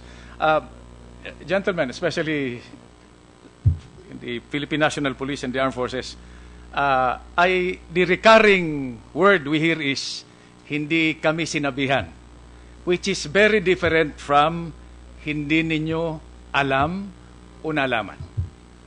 Because the commander has to be informed. It is impossible for personnel and logistics to move under your command without your knowledge. So we have to make this very clear para when the terminal report is in, we can factor this into the findings of the committee so that we can respond to this proactively through policy interventions. Maraming salamat po, Madam Chair. Thank you, Senator Honasan. We will proceed with Senator Ejercito with his questions. Okay, thank you, Madam Chair. Madam Chair, if you will allow me, before I ask a few queries, I've been observing, Madam Chair, that it's not nice, no, that the AFP and PNP have been, para natin sila pinagsasabong dito. And if I may propose that if we can continue this in an executive session, because this is not nice. But before that, Madam Chair, I'd like to make a manifestation. Well, to General Purisima, General Espina, General Katapang, General Napeñas, General Galvez, General Pangilinan, General Guerrero, and all of those present here. Gusto ko lang sanang sabihin sa inyo na napakababa siguro, no, ng moral ngayon ng pareho, ng kasundalahuhan natin at ng kapulisan. Nakakaawa po ang kanilang kalagayan ng matropa na matapos ang mangyari sa Mamasapano, ay pakiramdam po nila ay wala silang kapag sila ay subong sa isang special operation sa Mindanao, ay maaring wala silang saklolo, no? Ito yung mga dapat nating pagtuunan ng pansin. Kung kaya't hinihiling ko po sana sa inyo na itaas sana natin ang moral ng ating makapulisan, makasundulahan, sa pamamagitan ng pagsasabi ng kung ano po yung tunay na nangyayari. Itigil na po natin ang pagtuturan sa isa't isa. At gusto ko pong ipaabot sa inyo na ang serye ng ating Senate hearings, mayorya ng ating mga kababayan ay naniniwala na may mga inconsistencies. No? Tulad na lang nung nakaraan, ang sabi nyo, nung natanong kung ano oras nagpaabot sa Pangulo, marami sa inyo nagsabi hapon na, pero lumalabas umaga pa pala. So sabihin po natin sana, Madam Chair, yung katotohanan. General Napeñas, ramdam ko po ang bigat na inyong nararamdaman dahil napatayan kayo ng 44 na tropa at kinakailangan ninyong itago ang kabubuan ng impormasyon dahil sa covert operation. Nung kayo po ay pumayag ng kahilingang ilihim ang lahat ito kay Secretary Rojas at General Espina, batid po ninyong lumabat kayo sa chain of command. Pero dahil hindi ba't dapat kaharap ninyo ang Pangulo, kumpiyansa kayo na ang paglilihim na ito ay may mas mataas na katapatan. Madam Chair, I just like to appeal, again, sana pa matigil na ho natin yung turuan, no? Yung, if we have already gathered enough information, if we can already continue this in an executive session, that, kasi baka mamaya, pati Madam Chair, yung MILF and other rebel groups are already laughing at us because the AFP and PNP are already blaming each other. No? So, Madam Chair, I would propose that we continue on an executive session. Madam Chair. Before the Chair decides on that, Madam Chair, before you decide on the matter, I'm really bothered by these exchanges between Napeñas and Purisima. There is a text here, General Napeñas, wherein you texted General Purisima, where you refer to and let me read so we get it in context. You said, in the text on January 13, 2015, at 1:07 p.m., in consideration of the comments of the President during our meeting, number of personnel to be deployed in the operations, recommend we follow the secondary date as the additional personnel to be used are deployed in Tacloban for the Pope's visit. Also, the primary date is too tight while we no longer have a window on the secondary date. While we have a longer window in the secondary date. Ano ibig sabihin lang nito? Yes, Your Honor. I mentioned that already before, that the primary date should be before the visit of the Pope. But then, because of the utilization of our forces to be deployed in Tacloban, because some of the forces from 1st Battalion were deployed in Tacloban, so we recommended that it should be done on the 23 to 26, Your Honor. That is the secondary date? Yes, sir, Your Honor. And in that same text, you said, for your consideration and approval, addressed to Purisima. Yes, Your Honor. That was on January 23, 2015 at 1:07 p.m. Is that correct? That's what you wrote here. Yes, Your Honor. And Purisima said, and I quote, at 1:47 p.m., quote, okay, NAP, go for the secondary schedule. Do you confirm that? Yes, Your Honor. In other words, Purisima gave the approval that you go on the secondary date. Very clear. Yes, Your Honor. While he was under suspension. Yes, Your Honor. And in fact, he also told you not to tell Secretary Rojas and Bolt Gasbin of this operation while he was on suspension. Yes, Your Honor. That's all. Madam Chair. Madam Chair, I would like just to echo the exact sentiments of Senator Ejercito. At the first hearing, I manifested that I feel bad at tingin ko ngang pinagtatawanan tayo nung iba sapagkat yung internal na hindi pagkaunawaan na spispin eh. For example, sa AFP, no one ever said na hindi tumulong ang AFP. At totoo yung sinabi kanina na mas maraming mamamatay. With the indulgence of our Chief of Staff, General Katapang, the whole issue came about sa statement nyo po na sinabi nyong, in as much as we have a peace process, we do not want to endanger these things because pag sinugod po natin ang MILF, they might think that we are at war. But all of this, and the same thing with the statement of General Talino, this is the transcript, Hener, baka pwede kami makahingi ng artillery support. Sabi niya, sir, gusto ko ibigay sa inyo, pero as of now, hindi pumayag si Division Commander because of the peace process. So, eto po ang, some of these have been answered, some hindi. But at this point in time, today, it is very clear that the President was told early in the morning that all kinds of support, artillery and air, would be provided. So the only remaining question is, at what level was the decision made to balance the support and the peace process? Having said that, that is internal to us. Because let us all remember that if Marwan was not there, this would not happen. And if the MILF did not cuddle Marwan, this would not happen. So having said that, Madam Chair, I'd just like to forewarn and ask the kind indulgence of Chairman Iqbal, when it's my turn to ask questions tomorrow, maybe he can coordinate with his colleagues in the Central Committee because I'd like to ask him so that we will have a good discussion, no? First, yung statement po ni Vice Chairman Jafar for Political Affairs, that his statement that hindi pa kompleto yung investigasyon ng MILF, but their initial finding is that the MILF was forced to engage the policemen at may sinasabing self-defense, which is against all the testimony that we've heard in this hearing. No? Secondly, that the MILF will not surrender their men regardless of the findings, no, of the different committees, the BOI and the DOJ. No? So I'd like them to clarify that. And lastly, yung pong gamit na mga sinole, may I quickly ask General Espina, yung po bang mga cellphone, pitaka, personal belongings, sinoli na po ba? No, sir. So I just like to manifest, Madam Chair, that I'm really offended that the peace panel and the OPAP keep saying, this okay na, return faith na sa kanila, mag-BBL na tayo. Simpleng-simpleng bagay na yung mga gamit na personal. Yung asawa at yung mga anak, hinihintay na lang makita man lang kung anong huling text, kung ano yung litratong tinitignan. So, let's start speaking naman for the government and let's have both sides. Let MILF speak for themselves, but sana naman po, someone speaks for the government din naman po. So, Madam Chair, I'll reserve that for tomorrow and thank you for your time. Thank you for your manifestation. I've noted the suggestion and request of Senator J.V. Ejercito for an executive session, which is actually in support of the request of the AFP for an executive session, a letter they sent to me this morning.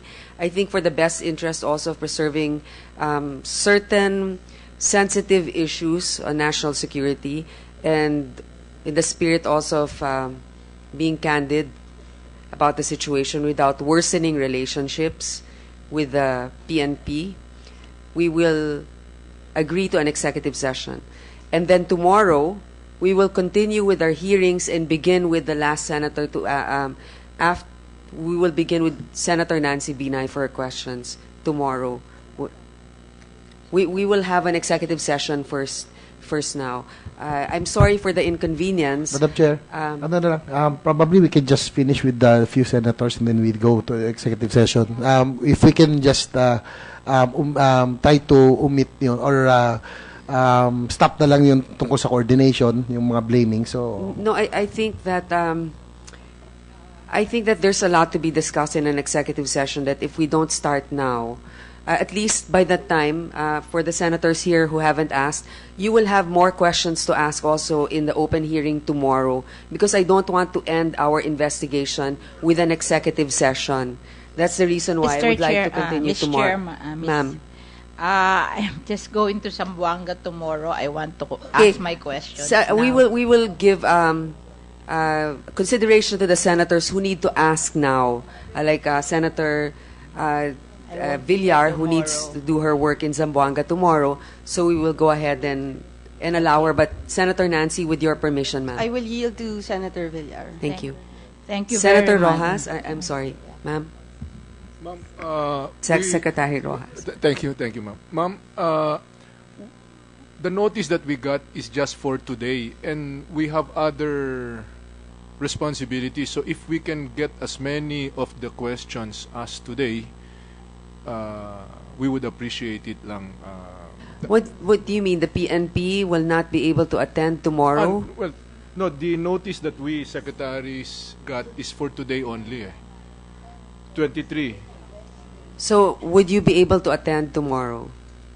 Well, ma'am, if we can get as many senators, if we can get there as many questions as we can today, maybe there's, I don't know what, then maybe tomorrow can be much more focused on specific. But we will try, we will change our schedules, but the notice that we got was just for today. Yes, because the reason why we didn't schedule for tomorrow, we were hoping to finish also the hearings by today.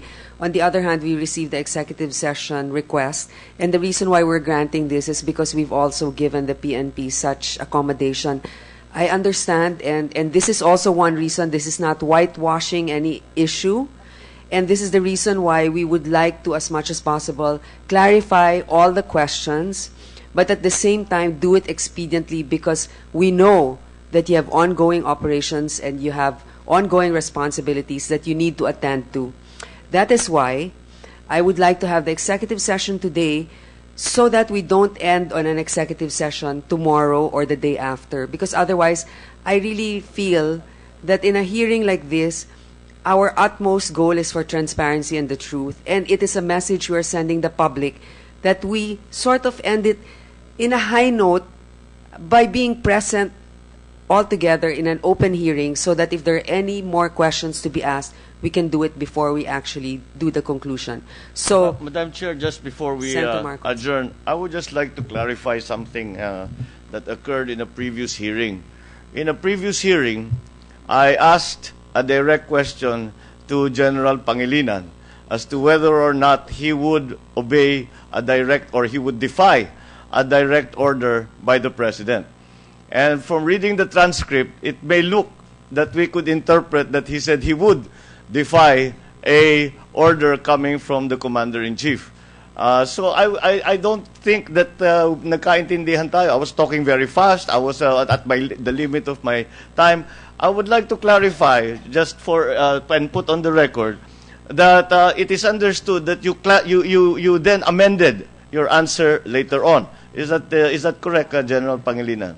Your Honor, Madam Chair, ang pagkakaintindi ko po sa question kasi nung time na yon, you were referring that despite the knowledge that it will cause death and butchering of the troops, the President will order the firing of the artillery. Kaya ang sabi ko po, I will disobey him. Kung alam niya po na it will cause the lives of his own troops, his own men, the butchering of his own men, after knowing, alam niya po at ibibigay pa rin niya sa akin ng order na paputukin ang kanyon, yes, Your Honor, i-defy ko po siya. Kung it will mean the death of his own troops and men. I would just, the reason I bring it up, Madam Chair, is that I saw reports in the media saying that General Pangilinan had said that he would defy a presidential order. Pareho naman ang pagkaintindi natin. And I would just like to clarify that we do not believe that a general officer, I do not believe that a division commander would defy an order by the President. And that the reason that there was that misinterpretation of his response was simply because the questioning was going on very fast, very quickly. So I wanted to clarify that there is no one, General Pangilinan, nobody in this committee or in the public believes or is of the opinion that you would be that a general officer such as you, a division commander such as you, would defy a presidential order. I just wanted to clarify that, and I did not want to put you in a situation where we are casting aspersions on your reputation as an officer and a gentleman. That is all, Mr. Your clarification is noted, Senator Marcos. We will now go to. Do you have a quick point on the same topic, ma'am? Madam Chair, on an earlier topic, there was reference made to text messages exchanged. We can discuss this tomorrow in our for other the hearing. record, Your Honor, maybe we would like to confirm if such text messages did. What text messages are you referring to, ma'am? That the mechanized brigade will not be supporting because of the peace process. Colonel Del Rosario is here, and he was referred to as the one who have sent that response. Maybe he can be allowed to speak and make clarification Madam on Chair, this. if they're referring to my statement, Professor Ferrer, are you referring to me? Yes, Your Honor. Yes, I'm referring to the transcript. This was a testimony of General Katapang and General Talino. It was not the testimony of General Pangilinan. But the So text it is in the transcript. I did not refer to a text message. What I read a while ago, and I can read it again if you want, but then Senator Villar will ask. It's in the transcript. I can give you the page. So they will have the time to clarify that. But that's where nagsimula lahat nung misunderstanding at dyan nagkaroon ng aspersions kung ang presidente ba pinigilan ng militar na tulungan ang SAF 44. But having said that, it's been clarified today that the president was informed early in the morning that pati artillery dapat ibigay. So we are waiting for the executive session, but walang ganun text message. It's the testimony of the two generals. Okay, we will provide you, Professor Ferrer, with a copy of Dr. Ferrer with a copy of this. From I was Senator. referring to the alleged text message of Colonel Del Rosario, which was mentioned earlier by the good senator.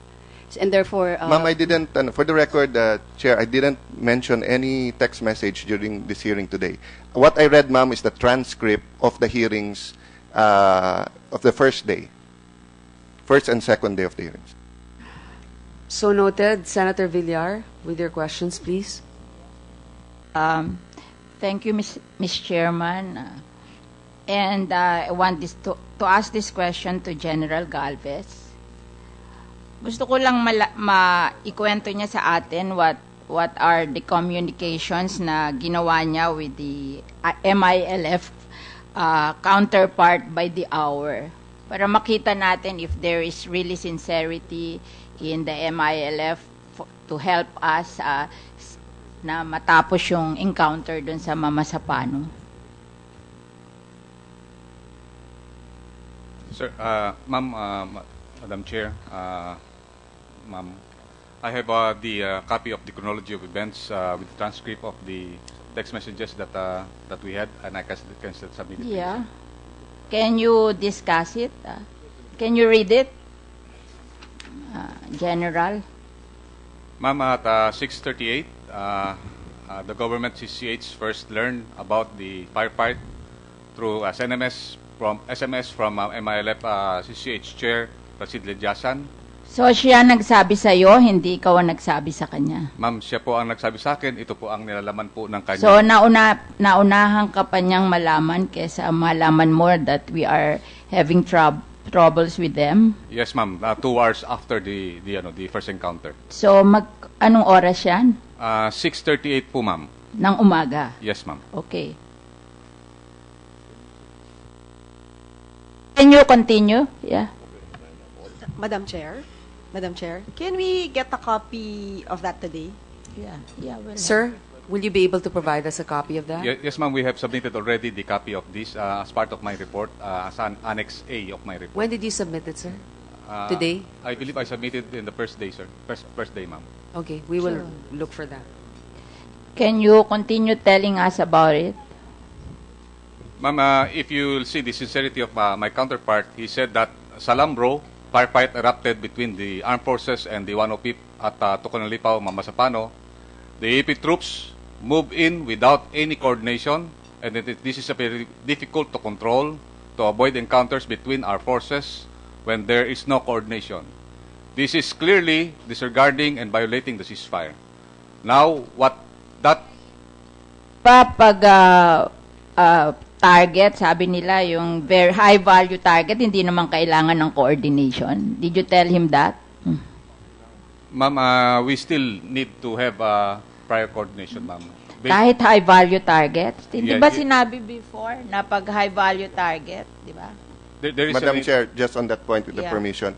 Sir, ang linaw-linaw sa joint communique at saka sa implementing guidelines, unless it's a high value target. So, and we clarified this in previous hearings, na kapag high value target, at tinanong ko, paikot sa kwarto, everyone agreed that Marwan was a high value target, hindi kailangan ng coordination. Why is OPAP and why is the peace panel keep on repeating sa media and then here today saying kailangan? I think the exception there is less than 24 hours. The coordination should be, should be prior coordination, but less than 24 hours.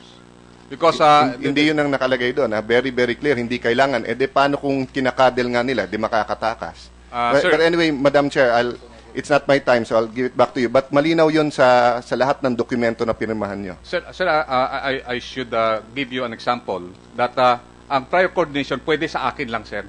Pwede sa akin lang yan, hindi ko sasabihin sa counterpart. Accepted po yun, sir. Kung mayroong high value target na talagang very yung coordination, pwede po sa amin lang ng chair ng MILF and with me. So the information will not trickle down sa baba in order to maintain yung secrecy. We have done that, and we have implemented that very effectively. Mrs. Chair, we just want to clarify that it is the provision of the agreement para walang misconception sa public na except for operations against high priority a list of which shall be provided by the GPH panel to the MILF panel.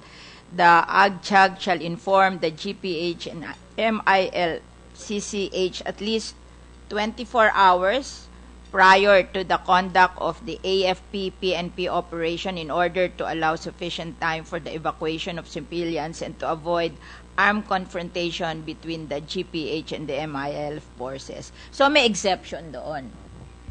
Kasi pag sinabi natin sa kanila, di kung sila ang nagkakadel, paaalisin na nila. Kaya may exception doon. And I think Marwan is a high-value target na terrorist yan So, hindi mo pwedeng sabihin. Dapat wag nyo nasasabihin yan kasi nako-confuse ang mga tao dapat, yun ang talagang pagkaintindi ng Senado doon. So, hindi na natin dapat uulitin na dapat sinabi natin sa kanila. Kasi that is an exception to the rule. Ma'am, can I clarify it with these revised joint AEP-PNP operational guidelines for the ad hoc joint action group, where it states that, I think it's paragraph 6E1 F, except for operations against high-value priority targets, a list of which shall be provided by the GPH panel to the MILF panel. The AJAG shall inform the GPH and the MILF-CCH at least 24 hours prior to the conduct of a preparation in order to allow sufficient time. General and Mrs. Chairman, I think we understood each other that there is an exception and that this is an exception. So, hindi mo pwede sabihin na bakit natin hindi sila in-inform. Diba? Let's be clear on that. This is an exception. Hanggang ngayon ba, nag-aaway pa tayo if this is an exception? This is an exception and that is the stand of the Senate. That is the understanding of the Senate that this is an exception. Anyway, let's continue with what transpired between you and your MILF counterpart. Yes. After the first notice, again, Chairman Rashid Ladyasan sent another MMS to me and to Major Sol. We have to ceasefire, bro, before it's too late. Ano kaya kung puntahan natin sa area, baka may stop kayo kasama ang IMT, bro, na may invite mo sila. Or meaning, we have to ceasefire, brother, before it's too late. What if we go to the area and you and your staff, also with the IMT, you can invite them? Anong oras yan? That was 6:42, Madam. What happened afterwards? Afterwards, we were able to confirm that there is really an engagement. So we immediately organized the crisis team. We called it the Joint Ceasefire Crisis Team at 7:30 with the Major Sol contacting Mr. William Hovland to organize the two ceasefire teams, which is supposed to go to the area.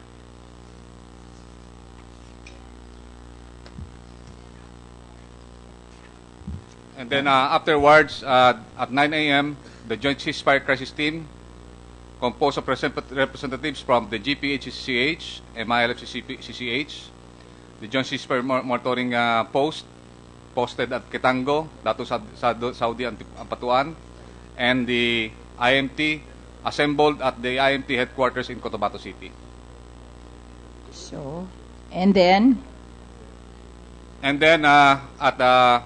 at 11:30, the significant event wherein there is a meeting between the BIAP commanders that we will help on affecting the ceasefire.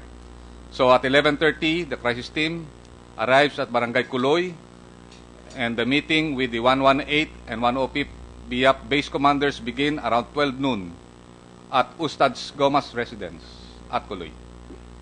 Can you clarify where is that residence? Is it near the encounter area or is it far? More or less, ma'am, mga 5 kilometers, mga around mga 30 minutes to 45 minutes travel. So, when did you proceed to the area? what did you do after 12 noon?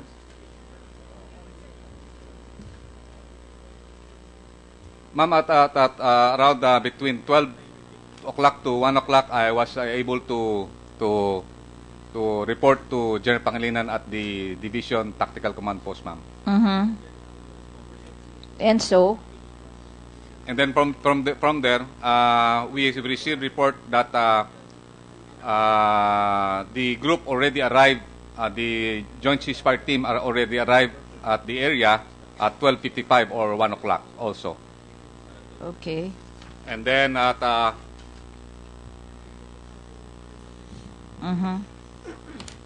at 1:15, the second group received radio call from Ustad Tundok advising them that the other members of the crisis team can enter the encounter area to assess the situation and determine what other assistance that can be given to help resolve the problem. What time is that? That is 1:15 po, ma'am. And then? And then at 2 o'clock, 2:04, while still in Awang, we inform our chair that there is a deteriorating situation already on the ground, wherein we have heard that there are some intense fighting and casualties from the PNP SAP. And also there are also reports that the situation is somewhat deteriorating, ma'am.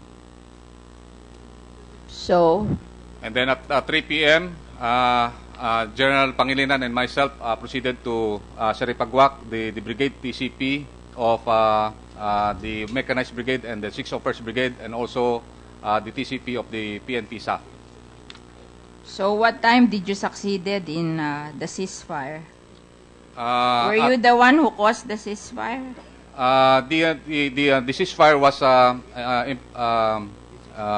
spearheaded by my counterpart, Chairman Rashid Lijasan, and Mr. William Hobland, who really they are in the actual ground while they're still fighting.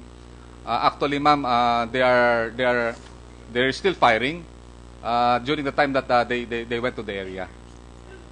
So, masasabi mo, hindi tayo sigurado if you were able to implement the ceasefire or nag-ceasefire dahil dun sa binomba na nila nung, ano tawag doon, white. Ma'am, we affected the ceasefire at 4 p.m.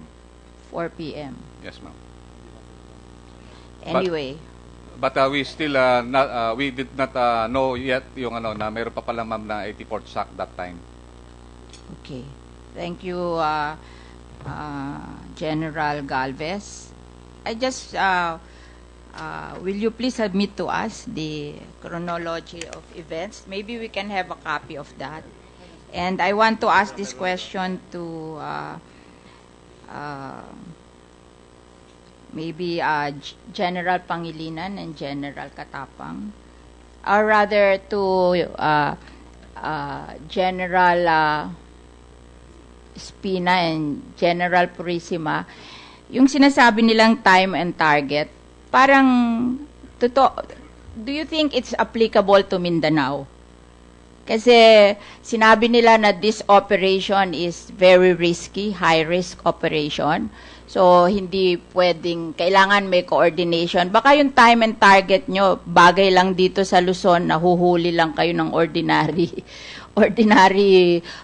criminals. But in Mindanao, kasi marami akong na-interview na mga military, mga marines na sa Mindanao, talaga daw napaka-delikado niyan lugar na yan. And then parang hindi pwede yung time on target na yon dahil without the coordination sa military baka hindi kaya. Your Honor, Madam Chair, it was what was stated in the plan, and we just followed what was in the plan of the Philippine PNP SAF. And Your Honor, when the plan was implemented, the assault elements, the main effort, were able to reach their target and were able to accomplish their mission. No, but when they reach their target, di ba, kulang na sila, 13 na lang, hindi nga nakarating lahat, kaya maraming nasugatan sa kanila. And then, parang hindi nga nila nakuha yung iba nilang target because hindi na nila kayang gawin, di ba? Yun ang result ng operation. So parang mahirap talaga tong operation na to that you should have prepared more kasi lahat na magsabi mahirap pasukin yung lugar na yan.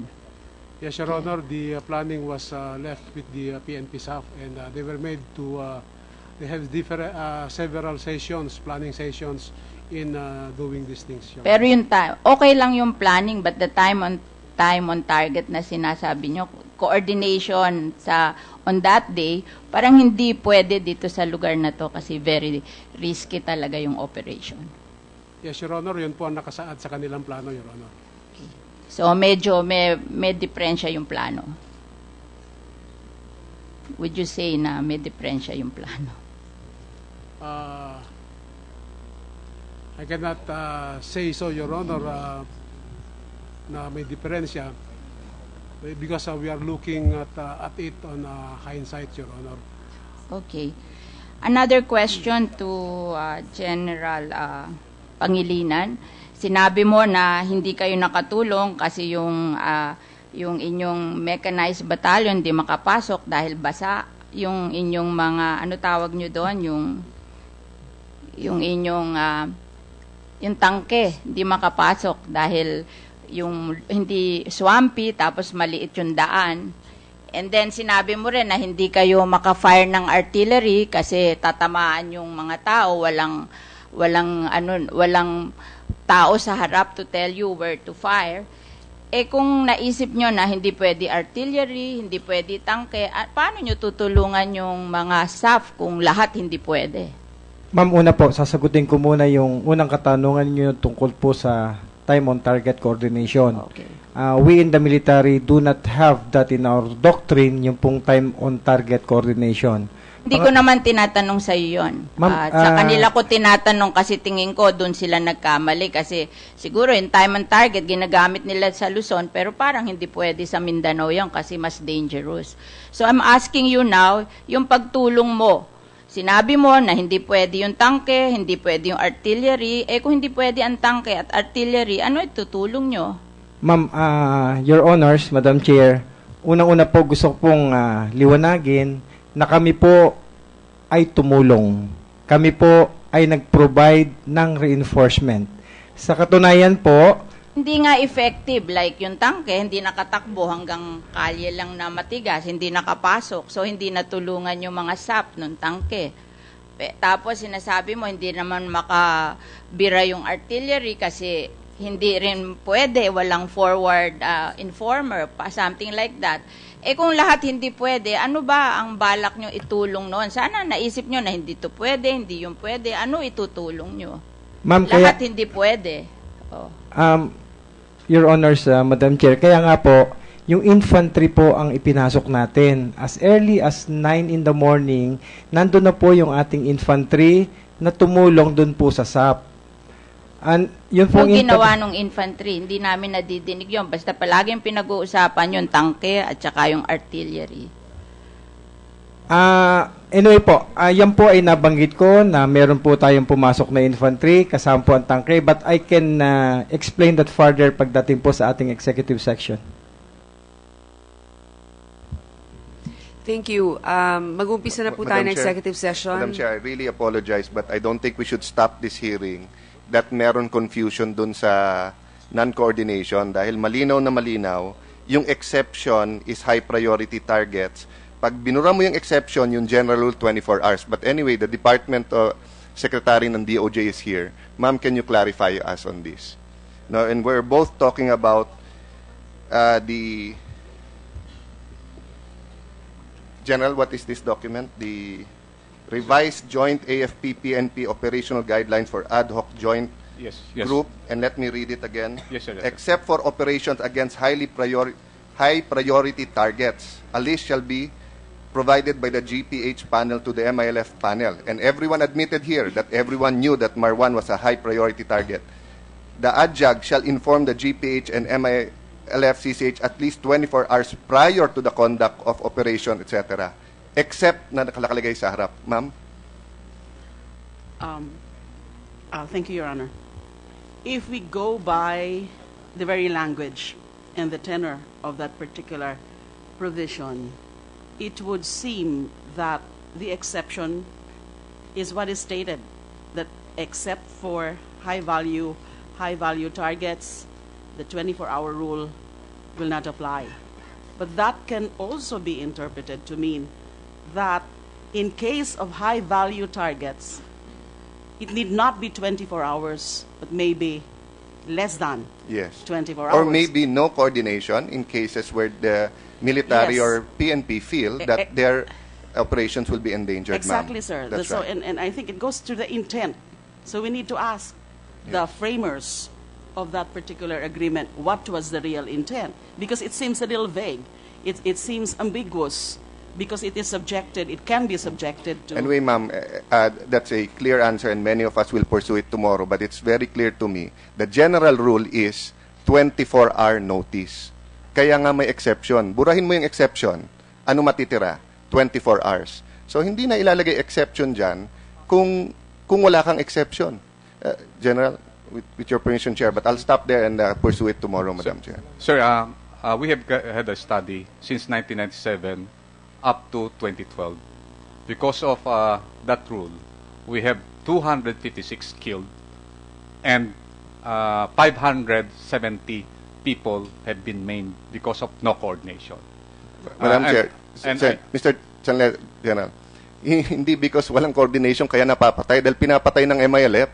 No, 'Di ba? no, Pumirma sila, General, na pag high value, pagka-terrorista, pwede tayong pumasok kasi pag in-inform mo, nasasabihan sila eh.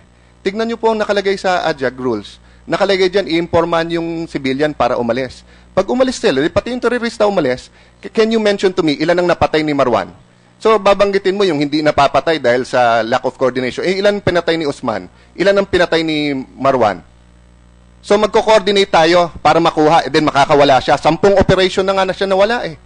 Kaya hindi tayo matapos-tapos sa hearing na to eh, dahil pabalik-balik kayo dyan, na linaw-linaw naman ng rule. I believe if we will insist that there is no coordination, we will have Mamasapano incident again. Madam Chair, while we cuddle terrorists, we will always have Mamasapano until the government says that enough is enough. Okay. Your manifestations and opinions are noted in this matter. We will include that in our committee report as we see fit with regards to the proper coordinations and also the legal implications of the non-coordination. On the other hand, for tomorrow, I would like to stress also before we go to our executive session, let me remind the following. All text messages, exchanges of Secretary Rojas, Espina, COS Katapang, Secretary Gasmin, General Guerrero, and regarding the Mamasapano incident is being requested by Senator Binay, if we can have that. And I know that you've already, many of our resource persons have been coming back and forth, and we thank you for being present in our hearings. Just so the public will also understand, we've had 3 public hearings so far, not counting the hours now. That's about 15 hours for the public hearing, about 3 days for the executive session, another 16 hours. So we're talking about 31 hours. But of course, this does not include the individual work also being done by the senators. So we are doing our best and in earnest, as much as possible, to really unearth the truth in this matter. But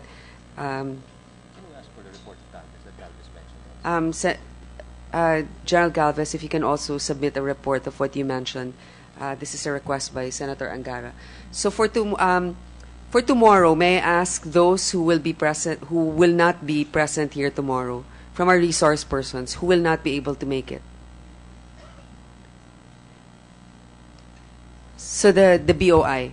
Your Honor, I'm scheduled to leave for Mamasapano tomorrow, together with the members of the Board of Inquiry. Okay, but for the others seated here, except for you, you will be here tomorrow. And also Governor Hataman will not be here tomorrow. Okay, what we need from the Board of Inquiry is a copy of your report when you are done getting all of your statements in. We would appreciate to be furnished a copy also for our committee report. So for now, this meeting is... Madam Chair, a manifestation, actually a question to the Secretariat, if I may. You will recall it in the first hearing, this representation requested for the text messages emanating from the telcos. What we've received, Madam Chair, are the text messages submitted by the players or the actors themselves to the committee. Not that I do not trust the sources of the text messages, but I requested that the telcos be, the text messages from the telcos be subpoenaed. And Madam Chair had reiterated that in the second hearing as well. So I was just wondering whether we are in receipt of that subpoenaed document from the telcos. Thank you. No, we are not. I think that we will be sending that request. On the other hand, I think before we even subpoena, I would like to ask for those concerned to give a written agreement that they will agree that their records be released by the telco, because we might run into some legal implications also, because remember, the text messages will contain not just topics about the Mamasapano incident, but other personal text messages as well. So I think that when the telco releases this, they will have to redact certain conversations that have no relation to this. So I apologize, Madam Senator, but it might take a little longer for us to have that. But definitely, this will be included for our deliberations for the committee report. Madam Chair, just a scheduling issue. Do we know when the Board of Inquiry of the MILF will be finished with their report? So that we can incorporate that into whatever schedules. Director Magalong, would you be able to answer that question? No, I was asking maybe Chairman Iqbal would be... Chairman Iqbal, I'm sorry, the MI.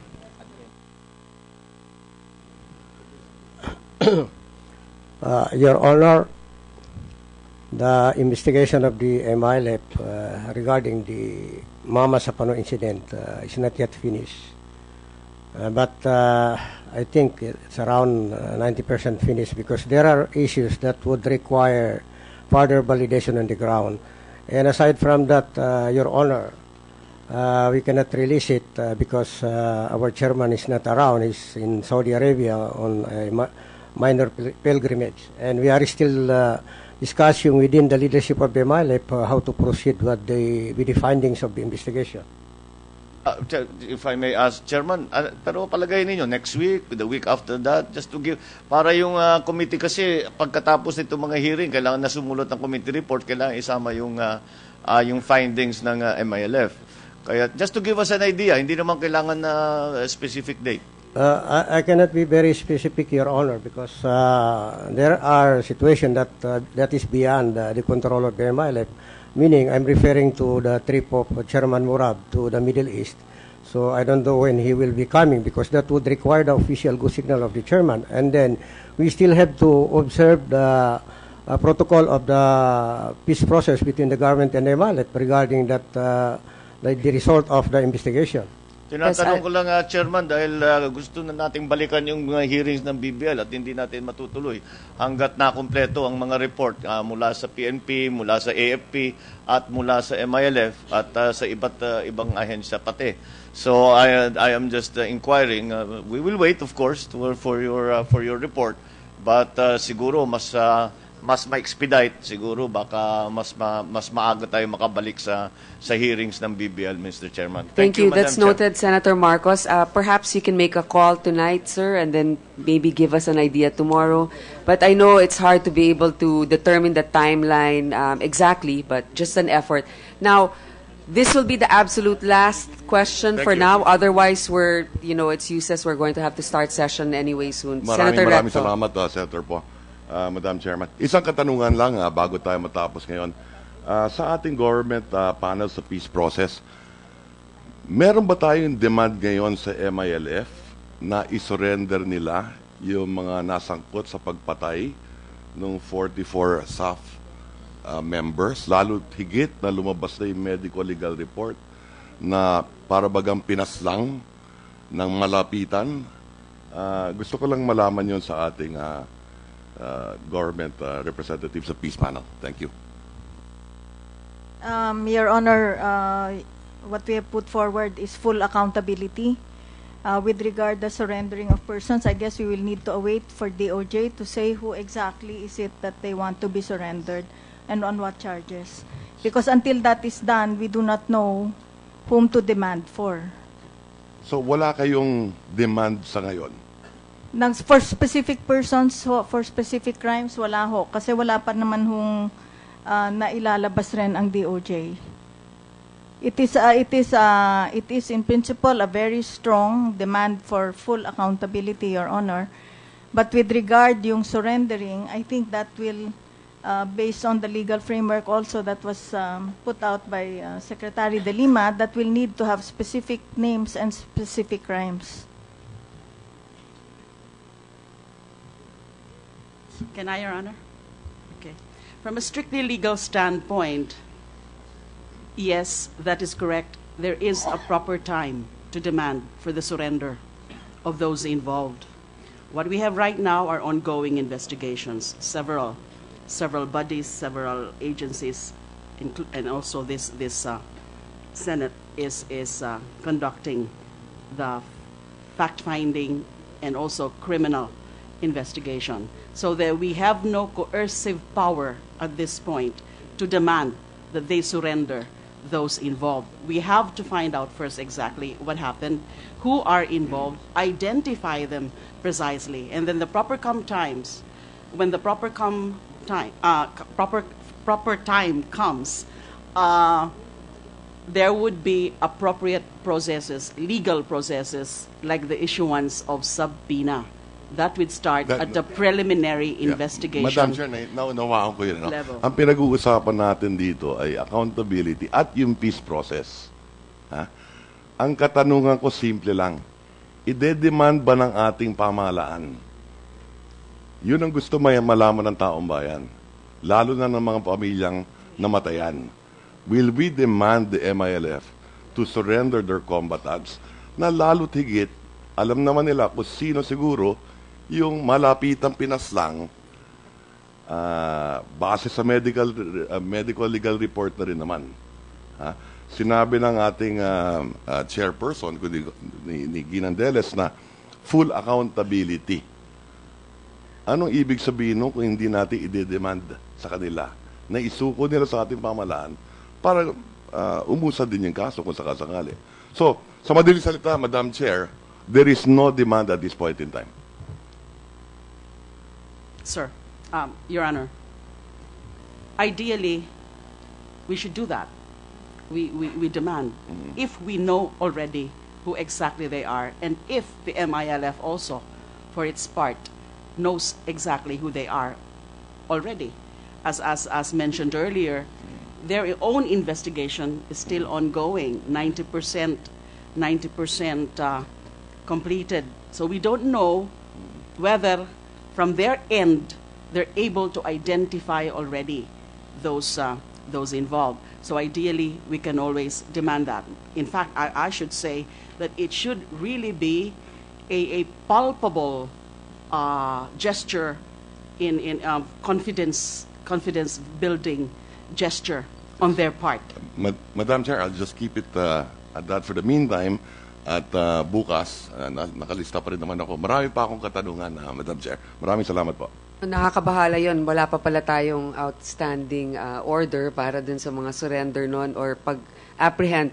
Anyway, so for our executive session... Madam Chair, can I just request si Yusek Garcia to submit to the body as to what is the extent of the help of the Americans with regards to this operation? Well, apparently there's none.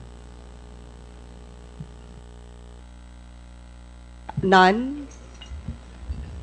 The DFA has no information on the U.S. participation in this operation, as I said.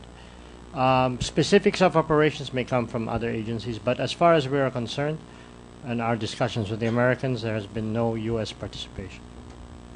Except for the training which you acknowledge. Well, that's an ongoing standing, thing. it's going on, etc., etc. Well, maybe you can provide what you have on the training agreements. We will send. Thank you, Madam Chair. Okay, thank you. For our executive session, I know you listed several names here. They can be on standby. But immediately following the suspension of this hearing, I would like just the following to be present inside the executive the lounge. General Katapang, Lieutenant General Guerrero, Major General Pangilinan, and Colonel Del Rosario, Hener Del Rosario. The rest, if you're willing to wait, so that if we need additional resource, we can invite you in. And for the rest of you, we will expect you to be in tomorrow at, I think the request of most of the senators is at 10 a.m. 10 a.m. again tomorrow morning, and hopefully we will be able to wrap up with our questions by then. Yes, sir. Thank you very much, Madam Chair. The DFA will be here at 10, but we request if we can leave at 12 because we have other priorities. If we could be asked our questions ahead, if there are any. Thank you. Okay. We will do that. On the other hand, wouldn't you have another representative who may be able to stay beyond 12? We will endeavor, Madam. Madam Chair, can we also invite a representative from CAAP to attend tomorrow's hearing in light of the testimony of Mayor Ampatuan na apparently there was a plane flying around that area? We will send them a request today, an invitation, and hopefully they will have enough time to prepare for tomorrow.